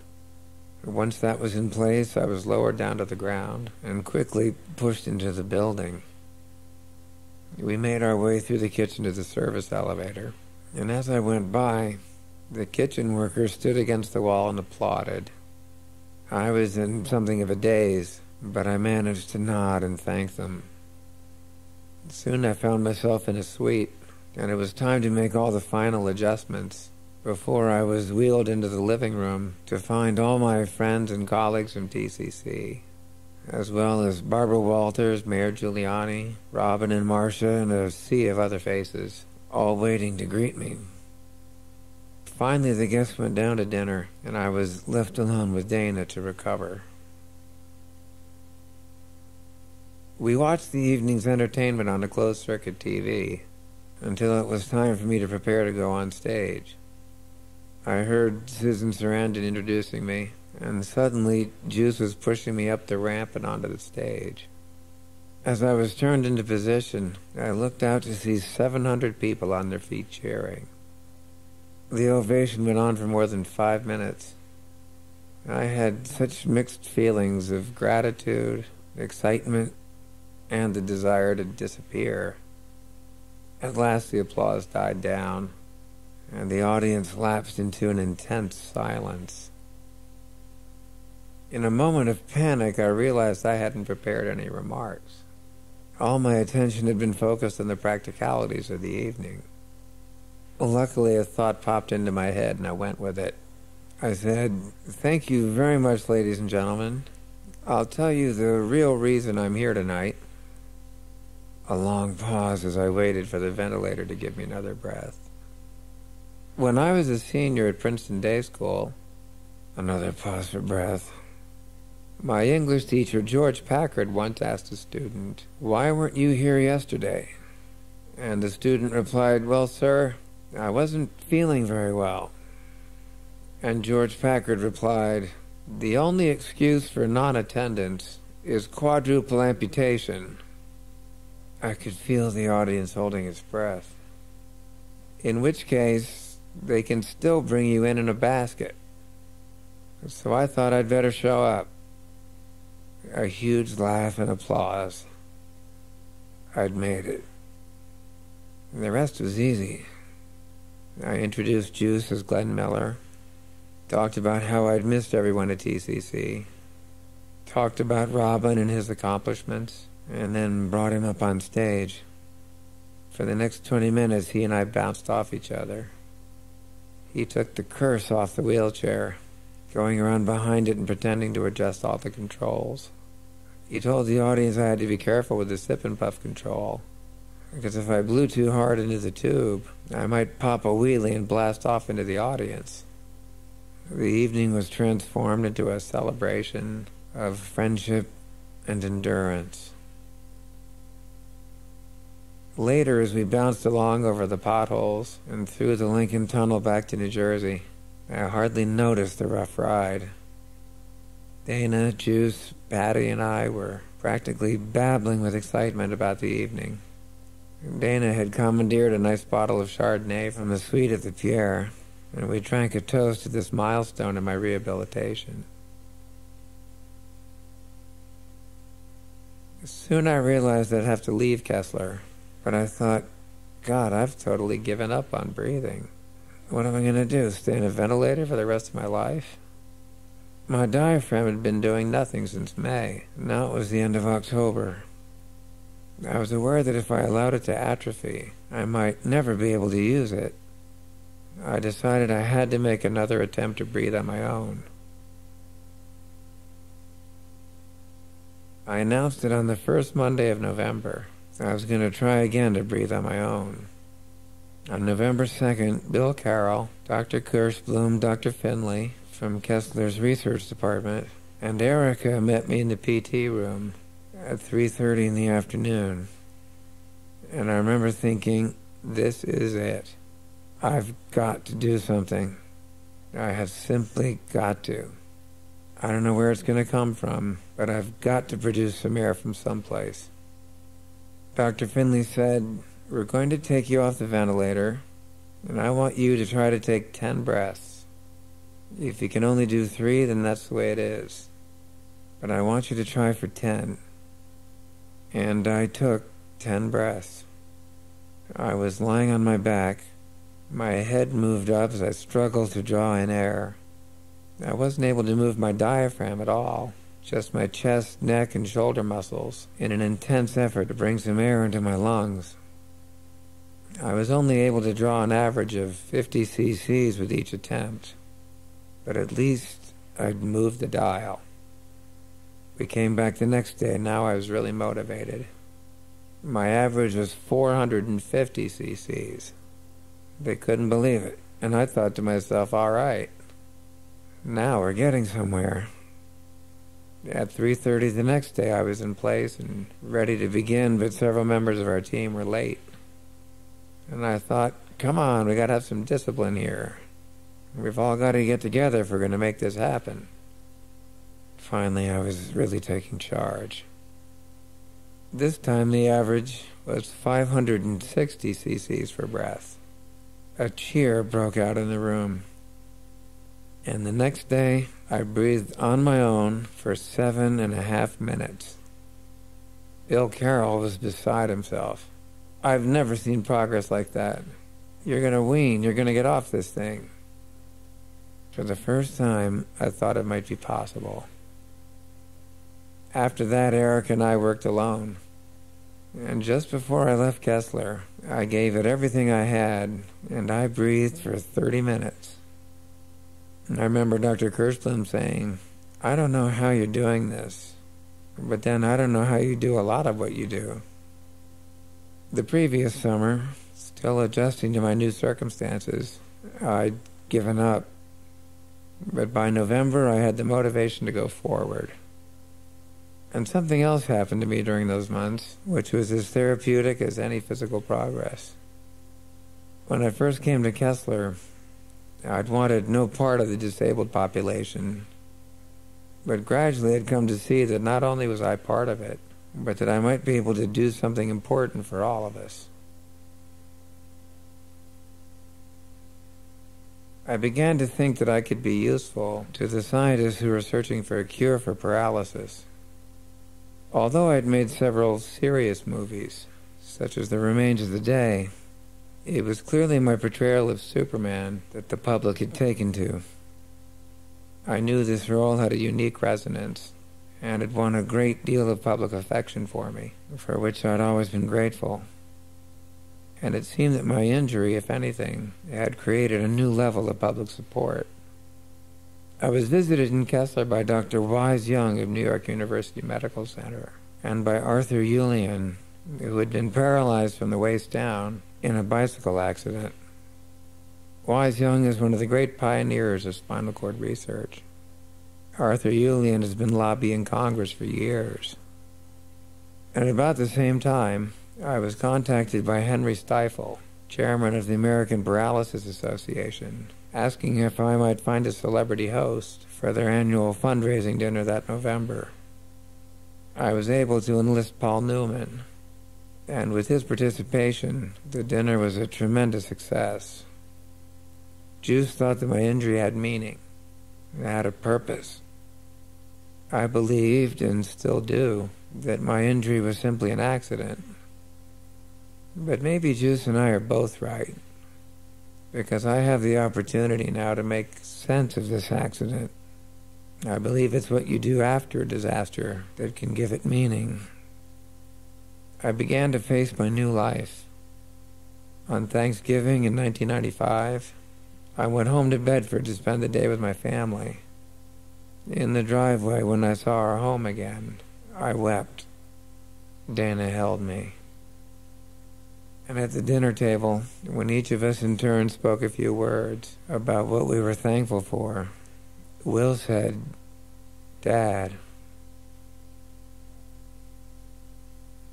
My original discharge date from Kessler was during the second week of November, but Dr. Kirschblum had convinced my insurance company to let me stay another month in response to my initiative about breathing.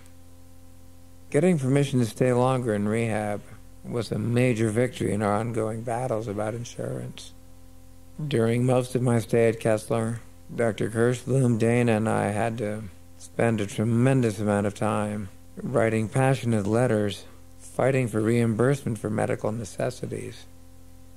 The first major struggle was over nursing hours, and then they refused to pay for a backup ventilator. But what angered me most was their refusal to pay for any exercise equipment. Countless researchers have emphasized the importance of preparing the body for new treatments and therapies. If the muscles are allowed to atrophy, or if there's a significant loss of bone density due to inactivity, if the diaphragm isn't exercised, then the patient will not be able to benefit from the progress the scientists are making. In my case, the company would not pay for any physical therapy work below the shoulders. But because I believe so strongly that a cure for paralysis is possible, I equipped our home with essential exercise equipment, some bought and some donated. Electrologic of America provided me with a bicycle, which allows me to maintain the strength and mass of my leg muscles. Electrical stimulation causes contractions in the muscles, which drive the pedals of the bike. Within a few weeks, I could cycle for half an hour without stopping. The benefit of this bike should be available to anyone with a spinal cord injury. Unfortunately, the retail cost is $100,000. I also have a Stim Master, which cost me $30,000, and special pants with electrodes attached that work all the leg muscles. Thanks to this machine, made by Bioflex, a small company in Ohio, the dimensions of my thighs and calves are almost the same as before the injury.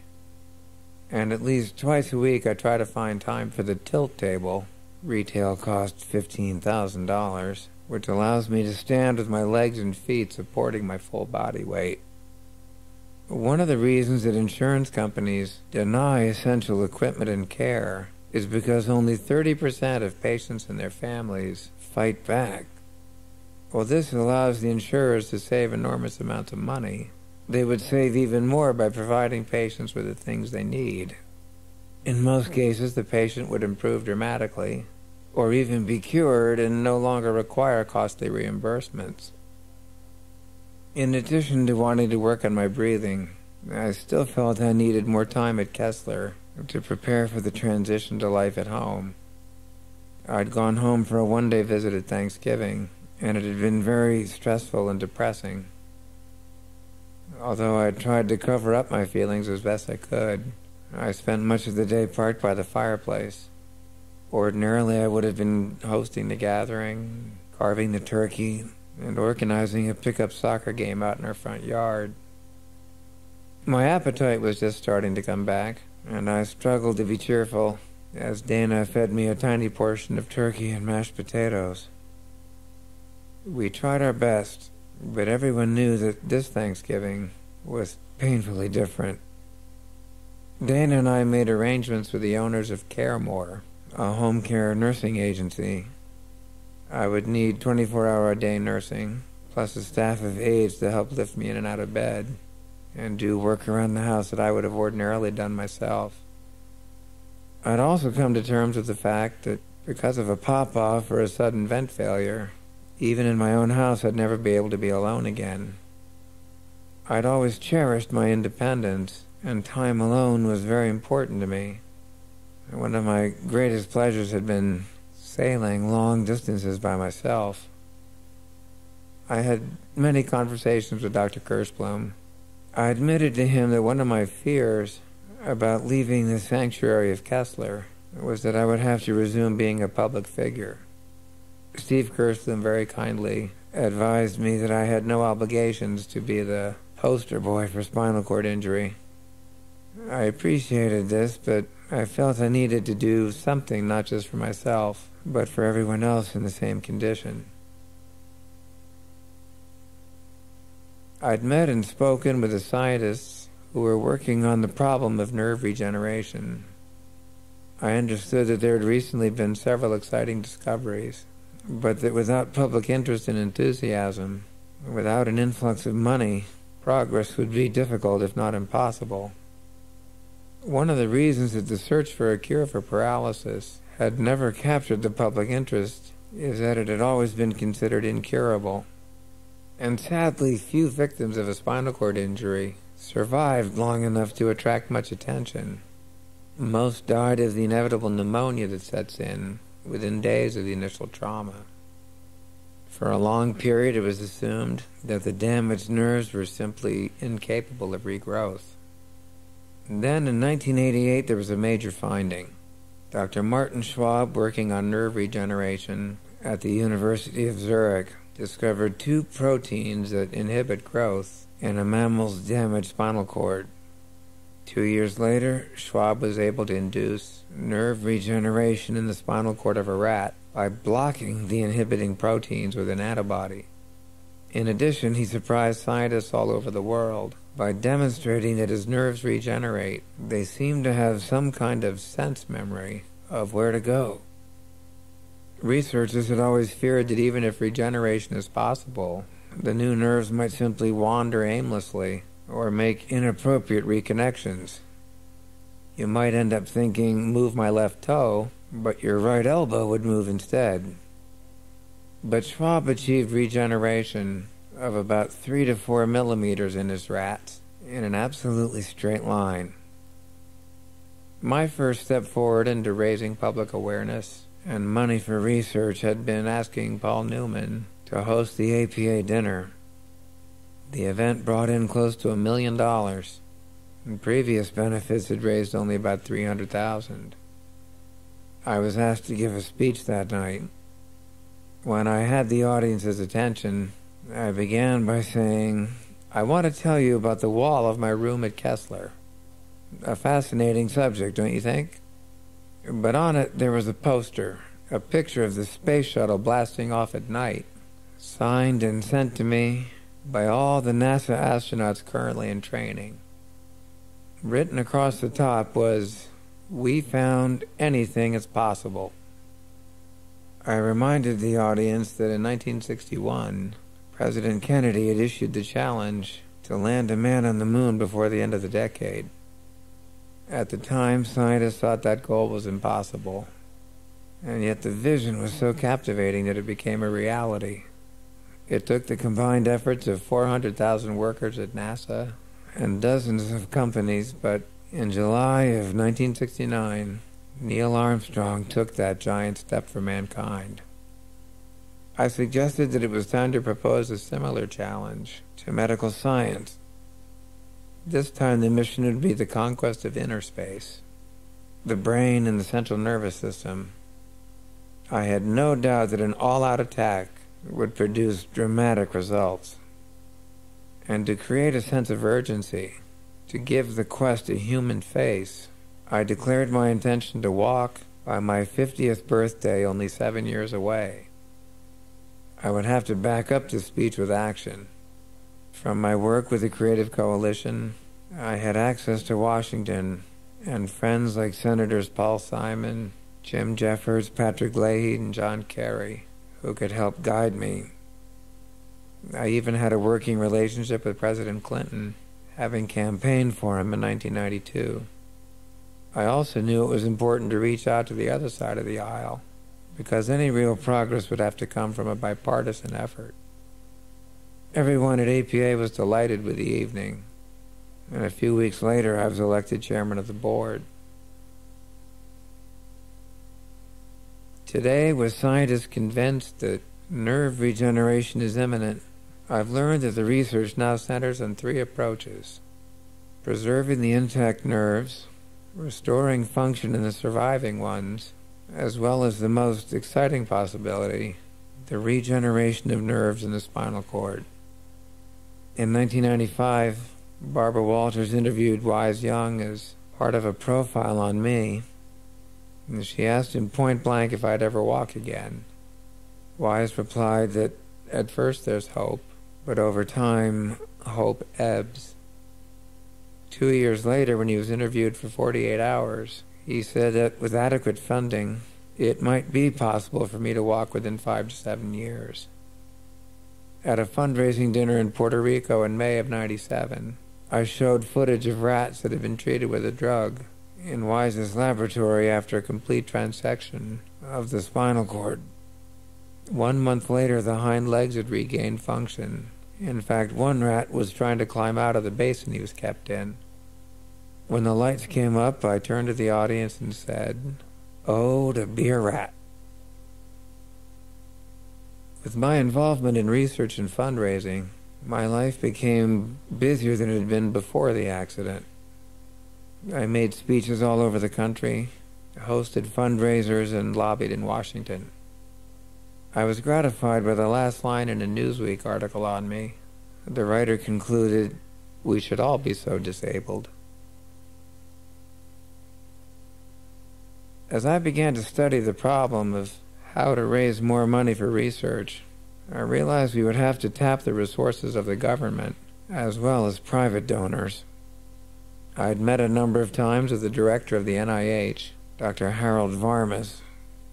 He explained that $8.7 billion is spent annually merely to maintain spinal cord patients. The economics of the situation make little sense. I once heard a scientist exclaim, "Give us $100 million and we can cure Parkinson's." If the budget of the NIH were doubled, raised from 13 to 26 billion, the pace of research would be greatly accelerated and therapies would come much more quickly. By some estimates, the government would soon save as much as $300 billion. In the near future, there'll be a vaccine for diabetes. New drugs can arrest the nerve degeneration in MS patients. An AIDS vaccine may soon be possible because of the money spent on research. I became so involved in talking to scientists and plotting strategies to increase funding for research that I began to neglect my own rehabilitation. Nevertheless, by January of '97, I was able to breathe off the vent for up to 90 minutes. And fundraising momentum was building. Shortly after returning to Bedford, I was contacted by Joan Irvine Smith, a horsewoman and a great philanthropist. She was touched by the fact that I hadn't blamed my horse for the accident. She told me she was moved by my situation and wouldn't rest until I walked. She decided to create a chair in my name at UC Irvine, dedicated to finding a cure for chronic spinal cord injury.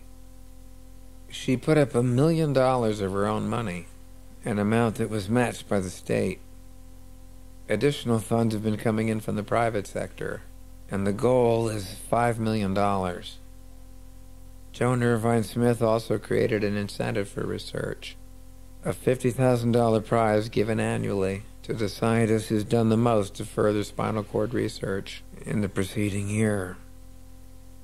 In the fall of '96, I presented the first award to Martin Schwab. He showed me what he'd been doing, work that hadn't even been published yet. He'd been able to take a rat who'd been injured for 2 months and get nerve fibers to regenerate 2 centimeters.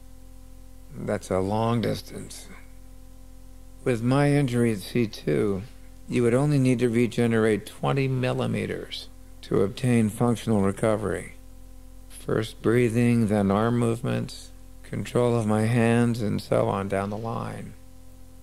And if the regenerated nerve successfully grew to the lumbar area, I would get up and walk. The last thing Dr. Schwab said to me as I was leaving is that by the end of 1998, we ought to be able to do things at the clinical level which had been thought impossible only a few years ago. But when I left Kessler in December of '95, much of this work had not yet been accomplished. Wise Young's words to Barbara Walters still haunted me, that over time, hope ebbs. And I remember talking to Dr. Kirschbaum late one night and saying that I didn't want to join the ranks of spinal cord victims who had given up. For my own emotional well-being, I had to banish negativity from my mind. Lindbergh made it across the Atlantic. Houdini got out of those straitjackets. With enough money and grassroots support, why shouldn't I be able to get out of this wheelchair? When you're trapped in a dark room, you think, where's the exit? And you find the exit by remaining calm and slowly feeling your way in the dark until you find the door. By the beginning of '98, it seemed more certain than ever that victims of brain and central nervous system disorders would be able to escape from that dark room. The first fetal cell transplants into a human spinal cord were accomplished by researchers in Gainesville, Florida. Martin Schwab, having succeeded in developing the antibody to the protein inhibitors in rats, moved into primates with similar success. After studying my latest MRI, taken at UC Irvine in September of '97, he wrote to say that I'd be a prime candidate for the first human trials, which were scheduled to begin within a year. Articles about spinal cord research began to appear on the front pages of the leading newspapers around the country. Then on January 3rd, 1998, the New York Times carried a headline that many thought would never have appeared. Government set to increase medical research spending. And on the second page of the article it said, Congress appears eager to invest in a cause popular among voters. Beginning with a $900 million increase in the 1998 budget, the Clinton administration proposed to increase funding for the NIH by $1 billion per year over the next 5 years. Momentum was gathering in Congress to go further, to double the NIH budget within that period of time. Members were beginning to recognize the economic advantages as well as the popularity of the issue in an election year. And I was particularly gratified by a comment that the president made in the Times article.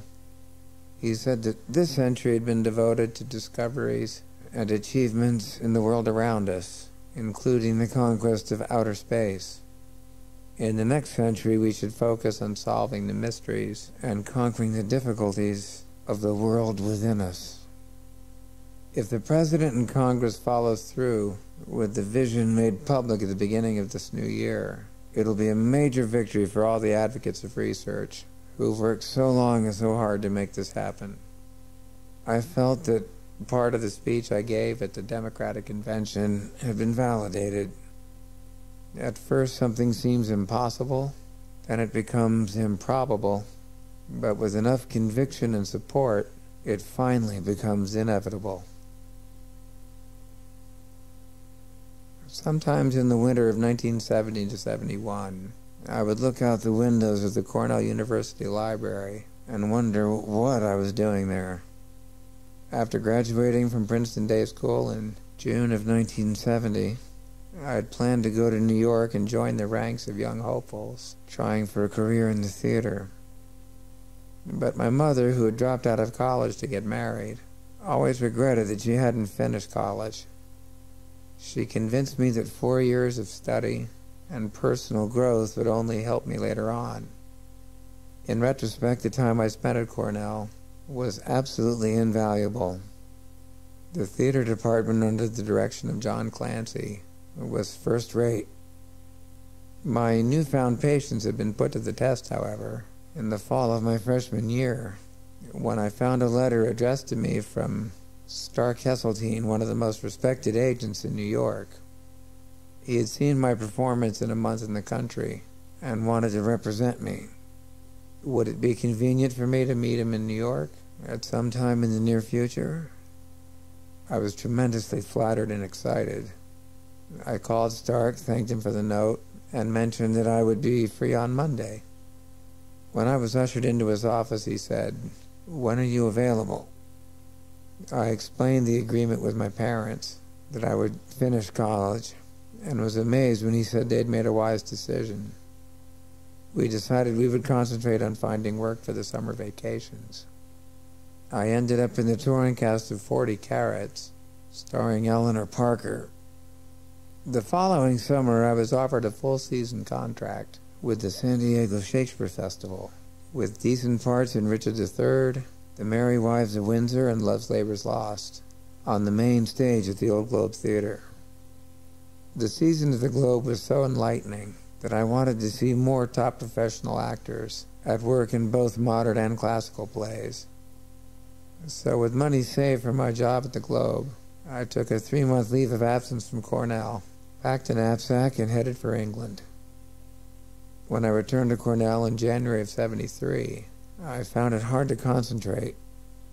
I wanted to train for the theater, and courses at a liberal arts university seemed insufficient. Jack O'Brien, who'd hired me for the Shakespeare season in San Diego, was now on the faculty of the Juilliard School in New York. I had a long talk with John Clancy, and we agreed that my first year at Juilliard would also count as my senior year at Cornell. I was ecstatic. I'd be able to keep my agreement with my parents while making greater progress in my chosen career.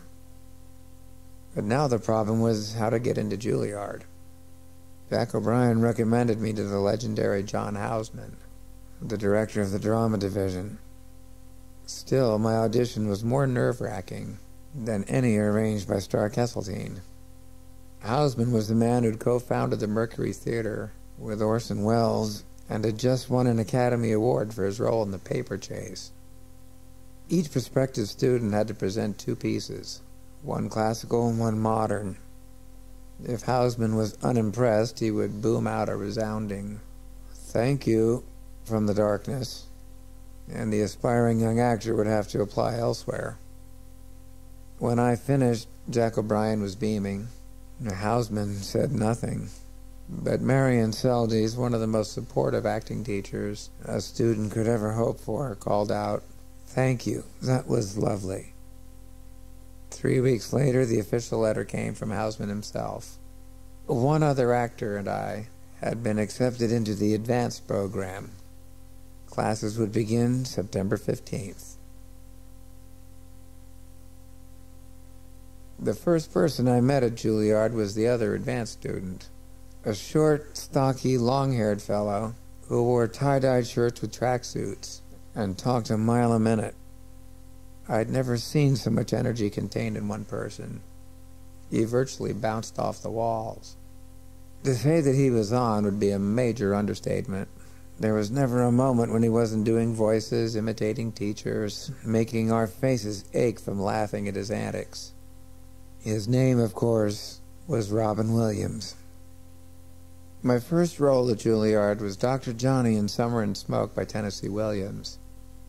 Dr. Johnny's relationship with his father is a key issue, and I identified strongly with him. I was able to draw on certain truths in my own life, and my performance went well.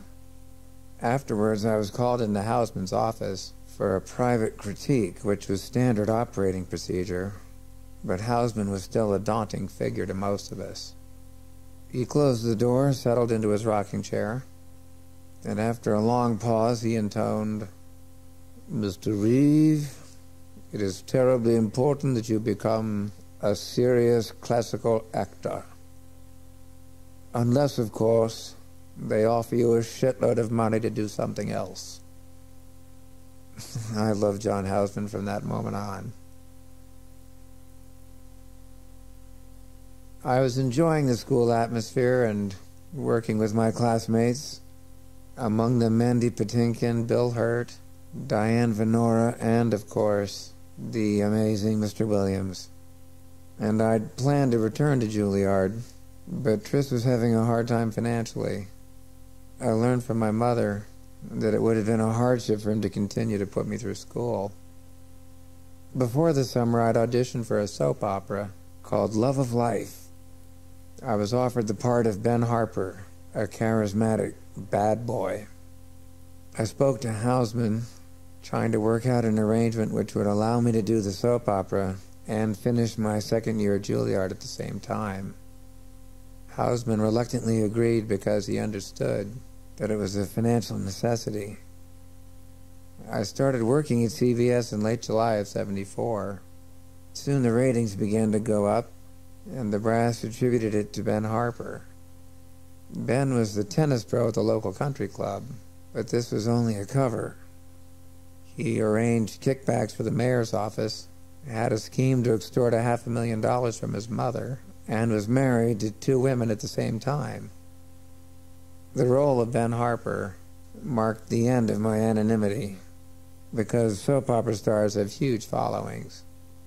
People get very involved in the soaps. In fact, in late August, I was driving down Route 93 in New Hampshire and pulled into a service station to have an ice cream cone. And I was sitting on the hood of my car when suddenly a woman came over, took a vicious swipe at me with her handbag, and screamed, "How dare you treat your mother that way?" There was no opening line, no, "I've seen your show," just whap. Well, I decided to take it as a compliment. As the ratings went up, the producers began to write more scenes for Ben and his 2 wives. Finally, the soap opera schedule forced me to drop out of Juilliard. This gave me enough time to try out for plays around town, off and off Broadway. At the Theater for the New City, we did a play by Jacques Levy called Berchtesgaden, about the goings-on at Hitler's summer retreat. I played a young elite guard in the compound. The play was superbly directed by Elia Kazan's wife, Barbara Loden. She asked me to play the character calmly and rationally. She said, "You look like a Nazi, so when you come out and talk about opportunity and pride and speak warmly and simply to the audience, it'll be all the more chilling." Her advice helped me in many different parts over the years. Remembering what she told me, I underplayed Superman. I was 6'4", strong and physically imposing. So I played against that, trying to make him as casual as possible, letting the audience sense an implied power. Contradictions are always more interesting to an audience than playing the part on the nose. Barbara was really my first coach, and she helped me steer around cliches. When she died of cancer at a young age, I was devastated. In the fall of 1975, I had the opportunity to audition for A Matter of Gravity, a new play by Enid Bagnold starring Katharine Hepburn. The second lead was the part of her grandson. Every white male actor between 25 and 35 wanted to try out for it. Much to her credit, Miss Hepburn heard nearly 200 of them. I was extremely nervous, but as I was walking out, that famous voice called to me from the dark, "Rehearsals begin September 17th. My agent, Stark, was blown away. But now I faced a huge logistical problem. I was cast in A Matter of Gravity in September of 75, but my contract with Love of Life ran until July of 76. How would I be able to play in the Hepburn production in tryout cities from Toronto to Washington and still hop from bedroom to bedroom as Ben Harper? By begging. I went first to our producers and then all the way up the line to Darrell Hickman, the head of daytime drama at CBS. The CBS brass, however, were unmoved. I explained my problem to Miss Hepburn, and she went straight to the phone, called Darrell Hickman, and dismantled him into small pieces. By the end of the day, I had 2 jobs. I adored her, but she scared the pants off me most of the time. On a good day, though, I could stand up to her, which I think she respected. I believe I was fairly close to what a child or grandchild might have been to her. A gossip column in the Boston papers even suggested we were having an affair. She was 67, I was 22, but I thought that was quite an honor. The play had been a tremendous learning experience, but in the summer of 76, when the production moved to Los Angeles, I dropped out. She was very disappointed in me for doing that. We'd created a special relationship, and then I hadn't stayed the course. But I was enticed by movies at this point. The play was really her vehicle, a chance for the audience to see Katharine Hepburn live. While the rest of us were not exactly set dressing, we weren't absolutely essential to the proceedings. I felt I needed to move on. Stark convinced me to go to Los Angeles, where I was offered a small part in the film Grey Lady Down, with Charlton Heston and Stacy Keach, about the efforts to rescue the crew of a sunken nuclear submarine. I played a young lieutenant aboard the rescue ship, and always stood as close as possible to Stacy Keach, in order to have more time on screen. But by October, I'd headed back to New York in this theater. I called my friend Bill Hurt and asked if he knew of anything interesting that was casting. He said that he'd just been offered the lead in My Life at the Circle Repertory Company, and the small but important role of the grandfather was still open. He arranged for me to audition, and 2 weeks later we started rehearsals. In late January, Stark called to say that I had been asked to audition for the lead in a big movie for a major studio. The casting director, Lynn Stallmaster, had pleaded with the director for a meeting. 3 times he put my picture and resume on the in pile, and each time the producers put it back on the out pile. But finally he persuaded them to bring me in for a meeting. I agreed to go because Stark had always said, audition for everything and then make your choices afterwards. So at 3 o'clock on a Saturday afternoon, in January of 1977, I rang the doorbell of a plush suite at the Sherry Netherland and was ushered in to meet Elias Salkind and Richard Donner, the producer and director of Superman.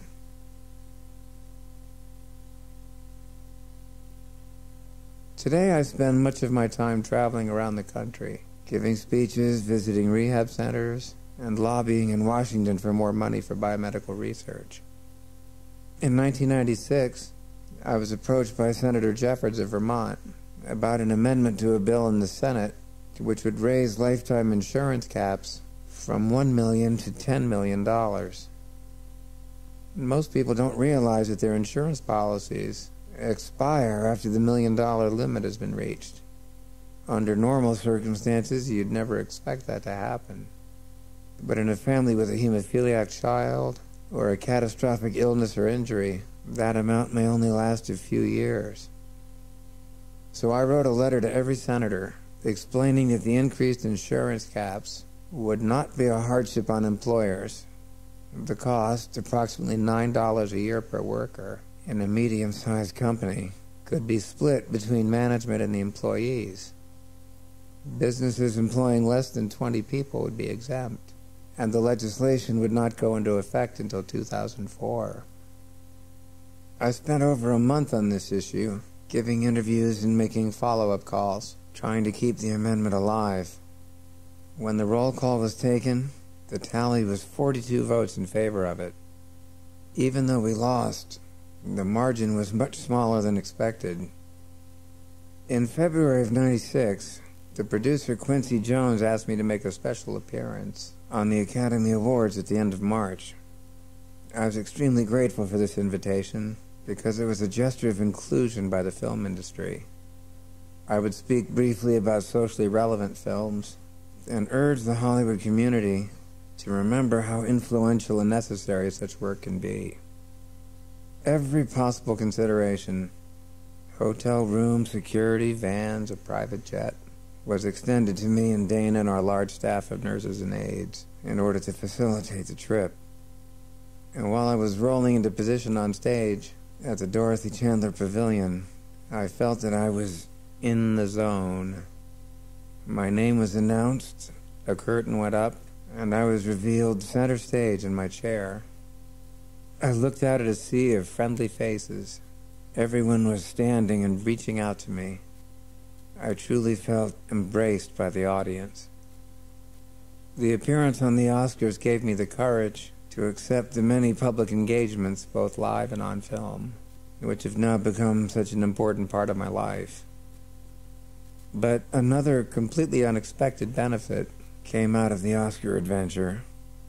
During my stay in Hollywood, I entered hotels and buildings through garages, kitchens, and service elevators, and I met cooks, waiters, chambermaids, and maintenance crews along the way. Many of them said they were praying for me. Others looked me right in the eye and said, "We love you, Superman. You're our hero." At first, I couldn't believe that they meant it.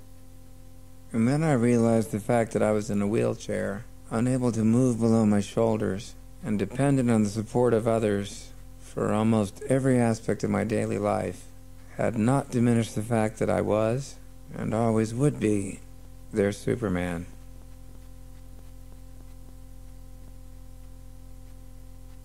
Filming Superman was often tedious and exasperating. I spent months hanging on wires for brief moments in the movie that would often have to be reshot. But ultimately, it was a wonderful experience. One of my favorite memories is of running into Sir John Gielgud in a hallway at Pinewood Studios in London. We'd met before at a social occasion, and now I was dressed in full Superman regalia. And as he shook my hand, he said, "It's so delightful to see you. What are you doing now?"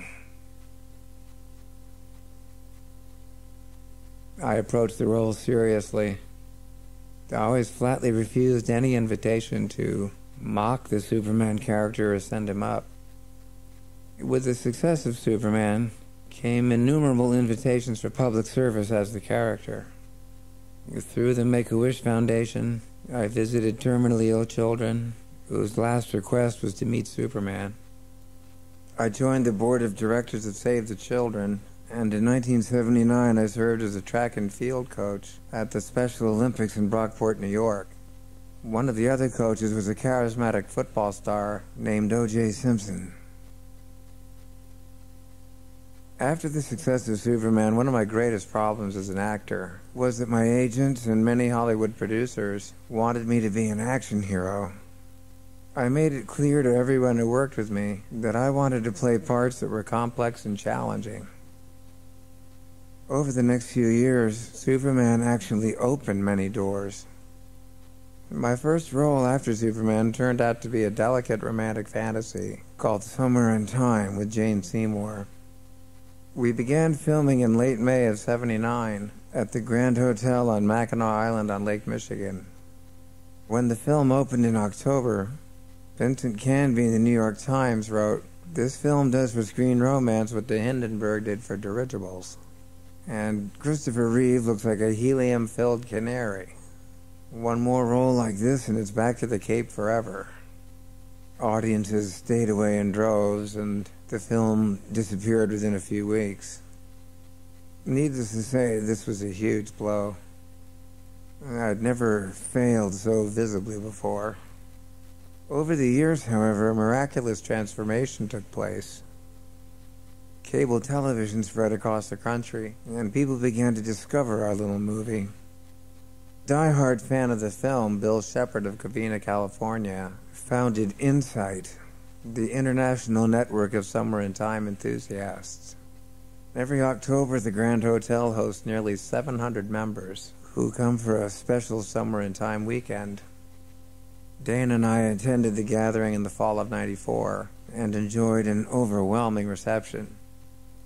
Thanks to persistent pressure from Insight members, the Hollywood Chamber of Commerce gave me a star on the Walk of Fame, 17 years after the film's debut. When the filming of Summer in Time was completed in August of 1979, I immediately returned to London to begin filming Superman 2. Gay and I bought a house in Chelsea, but the real highlight of 1979, in fact the highlight of my entire life up to that point, was the birth of my son Matthew on December 20th. In the fall, we moved to New York because I'd been asked to do Lanford Wilson's 5th of July on Broadway. The play had originated at Circle Rep, where Bill Hurd had distinguished himself as Ken Talley, a former schoolteacher and Vietnam vet who is now a bilateral amputee. 5th of July received outstanding reviews. I was happy because I felt it confirmed that I could play complex characters, play against type, and be successful. My next role was even further away from the conventional leading man than Ken Talley. I played a psychopathic student opposite Michael Caine in Sidney Lumet's film of Death Trap. Death Trap prepared the way for James Ivory's film of The Bostonians. I was offered the lead of Basil Ransom, an impoverished writer from Mississippi who comes to New York in the 1870s. I was thrilled by the offer. My agents were not.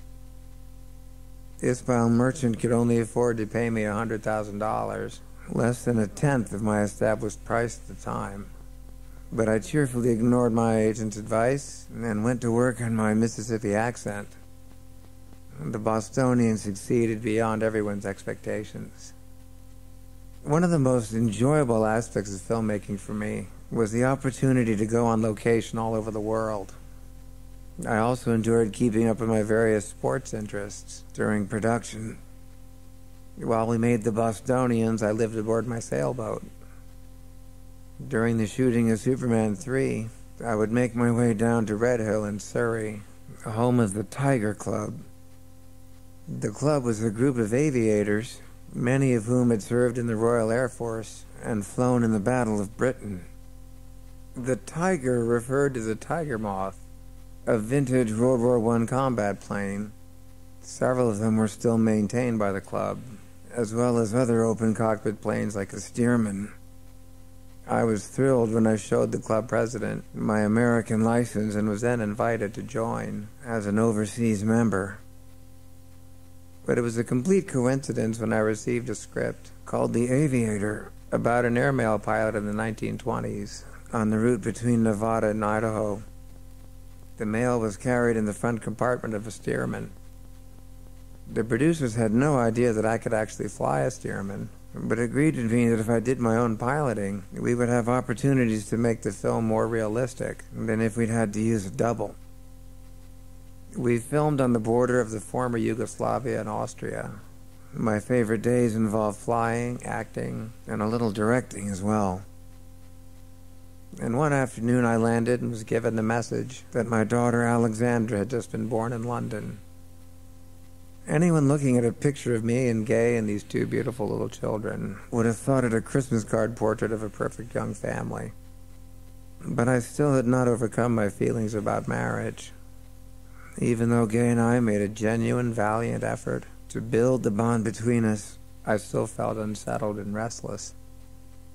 I was in turmoil, elated over the birth of Alexandra, but confused and anxious about the direction my life was taking. Throughout the 1980s, I kept the commitment I'd made to avoid action pictures in favor of smaller films with more complex roles. Whenever I couldn't find a good film project, I went back on the stage.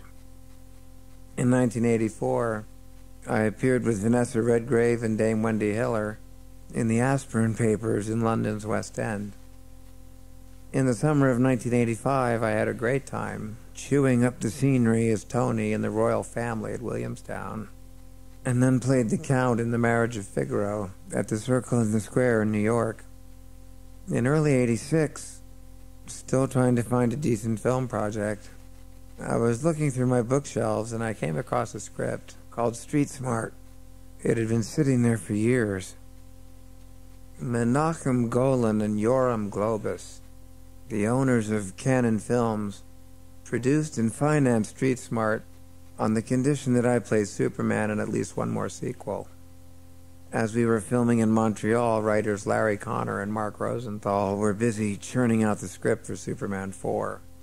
The premise this time, based largely on input from me, I'm sorry to say, was that Superman would intervene in the nuclear arms race. Big mistake. Often my work provided a welcome distraction from the complexities of my private life, but not this time. Not only was the film a mess, but my relationship with Gay was deteriorating. In spite of the tremendous sorrow I felt about leaving the children behind, Gay and I could no longer keep up appearances. And when the production ended in February of '87, I moved back to New York. One of the clear indications that I was deeply depressed was that I lost the willpower to make my own decisions. I'd switched agents in the fall of '85 because I wasn't getting the roles I wanted. The first project my new agents at ICM had put together for me was the Street Smart Superman 4 deal, which turned out to be a disaster. Golan and Globus had spent no money on advertising and promoting Street Smart, so it quickly vanished despite excellent reviews. Superman 4 was simply a catastrophe from start to finish, and that failure was a huge blow to my career. Now I let my team of agents talk me into switching channels. Yet another remake of The Front Page. At the preview that fall, I could tell by the audience response that switching channels would go down the drain. Coming so soon after the debacle of Superman 4, it marked the end of my 9-year run as an above-the-line movie star. And then, on the evening of June 30th, I went to the cabaret and saw Dana. Since the accident, I've had time to look back. Much more time than I would have liked. It seems that I succeeded very quickly, perhaps too quickly in my career, while my personal life was relegated to the background. By the late 80s and early 90s, One door had slammed shut in my face. I was no longer an A-list actor. Now my agents had to fight for meetings. And sometimes I had to audition, which had not been necessary for over a decade. But I was always able to find some kind of work. Sometimes I did a TV movie of the week to pay the bills. But some projects, like the film Morning Glory and The Rose and the Jackal and the Sea Wolf, both made for TNT, were some of my best work. And where one door had closed, another had opened. My relationship with Dana was blossoming. My personal life became more satisfying than ever. Now, when I went on location, my contract always included a house big enough for all of us. Dana, myself, Will, the nanny, and Matthew and Al when they came to visit. In October of 1992, there was a brief period when my professional and personal life seemed perfectly balanced. I was reunited with the Merchant Ivory Group for the first time since the Bostonians. I was co-starring with Anthony Hopkins and Emma Thompson. The script is one of the best I'd ever read. Dana, Will, and I were together, and Matthew and Al made frequent trips by train from London to be with us. When The Remains of the Day premiered in the fall of '93, it was hailed as a masterpiece and received 8 Oscar nominations. But when the articles and reviews came out, I was scarcely mentioned. I'd had the satisfaction of being part of an undeniably great film, but it did nothing for my career. But I was fortunate in having other passionate interests that helped sustain me during the reversals in my career. In the late '80s, I began to take riding more seriously. Dane and I built our boat, the Sea Angel, and roamed from the Chesapeake to Nova Scotia. I also continued finding great satisfaction in working on political issues. During this period, my friend William Morris phoned frequently with various offers, but none were terribly interesting. I went to New Mexico for a few weeks to shoot Speechless with Michael Keaton and Gina Davis, and the whole family particularly enjoyed the time we spent together in Point Reyes, just north of San Francisco, while I did a remake of Village of the Damned. One film, a project for HBO called Above Suspicion, took me once again into the world of the disabled. I played a police officer who sustains a bullet wound and becomes a paraplegic. So it went until the spring of '95. My good friends, the Halmies of Hallmark Entertainment, offered me Kidnapped in Ireland. Dane and I held each other close one night and decided that Ireland would be a perfect place to conceive our second child. When we returned to Bedford in the fall, I would direct my first project for the big screen, a romantic comedy called Tell Me True. Our plans for the year were falling into place beautifully. And then one evening in May, I went downstairs to fill out an entry form.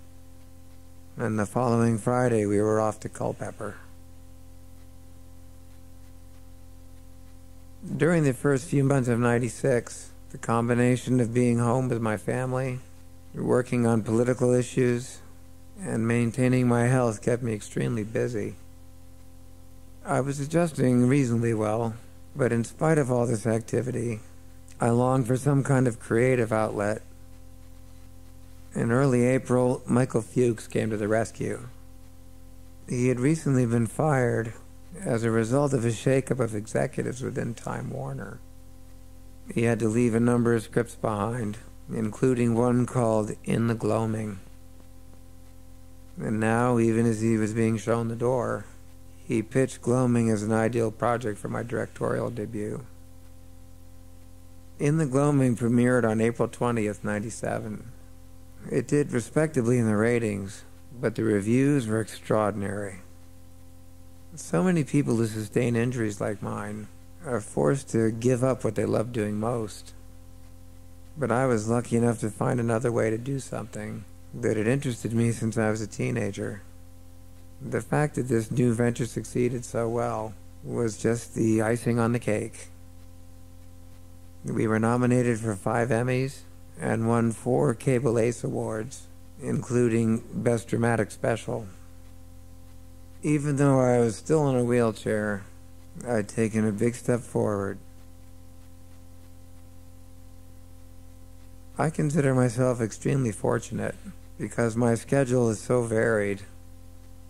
So many patients have no choice but to become stuck in a routine, which makes it hard for them to be optimistic about the future.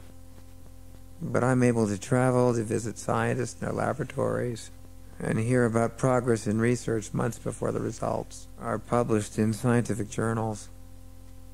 And thanks to the generosity of groups that hire me for speaking engagements, I've appeared all over the country, sharing my experiences and creating more awareness about the disabled. People often ask me what it's like to be confined to a wheelchair. Well, apart from all the medical complications, I would say the worst part of it is leaving the physical world, having to make the transition from participant to observer long before I would have expected. I think most of us are prepared to give up cherished physical activities gradually as we age. The difference is I would have had time to prepare for other ways of enjoying the things I love. But to have it all taken away at age 42 is devastating. As much as I remind myself that being is more important than doing, that the quality of relationships is the key to happiness, I'm actually putting on a brave face. I do believe those things are true, but I miss freedom, spontaneity, action, and adventure more than I can say. When the first Superman movie came out, the most frequently asked question was, what is a hero? My answer was that a hero is someone who commits a courageous action without considering the consequences. Now my definition is completely different. I think a hero is an ordinary individual who finds the strength to persevere and endure in spite of overwhelming obstacles.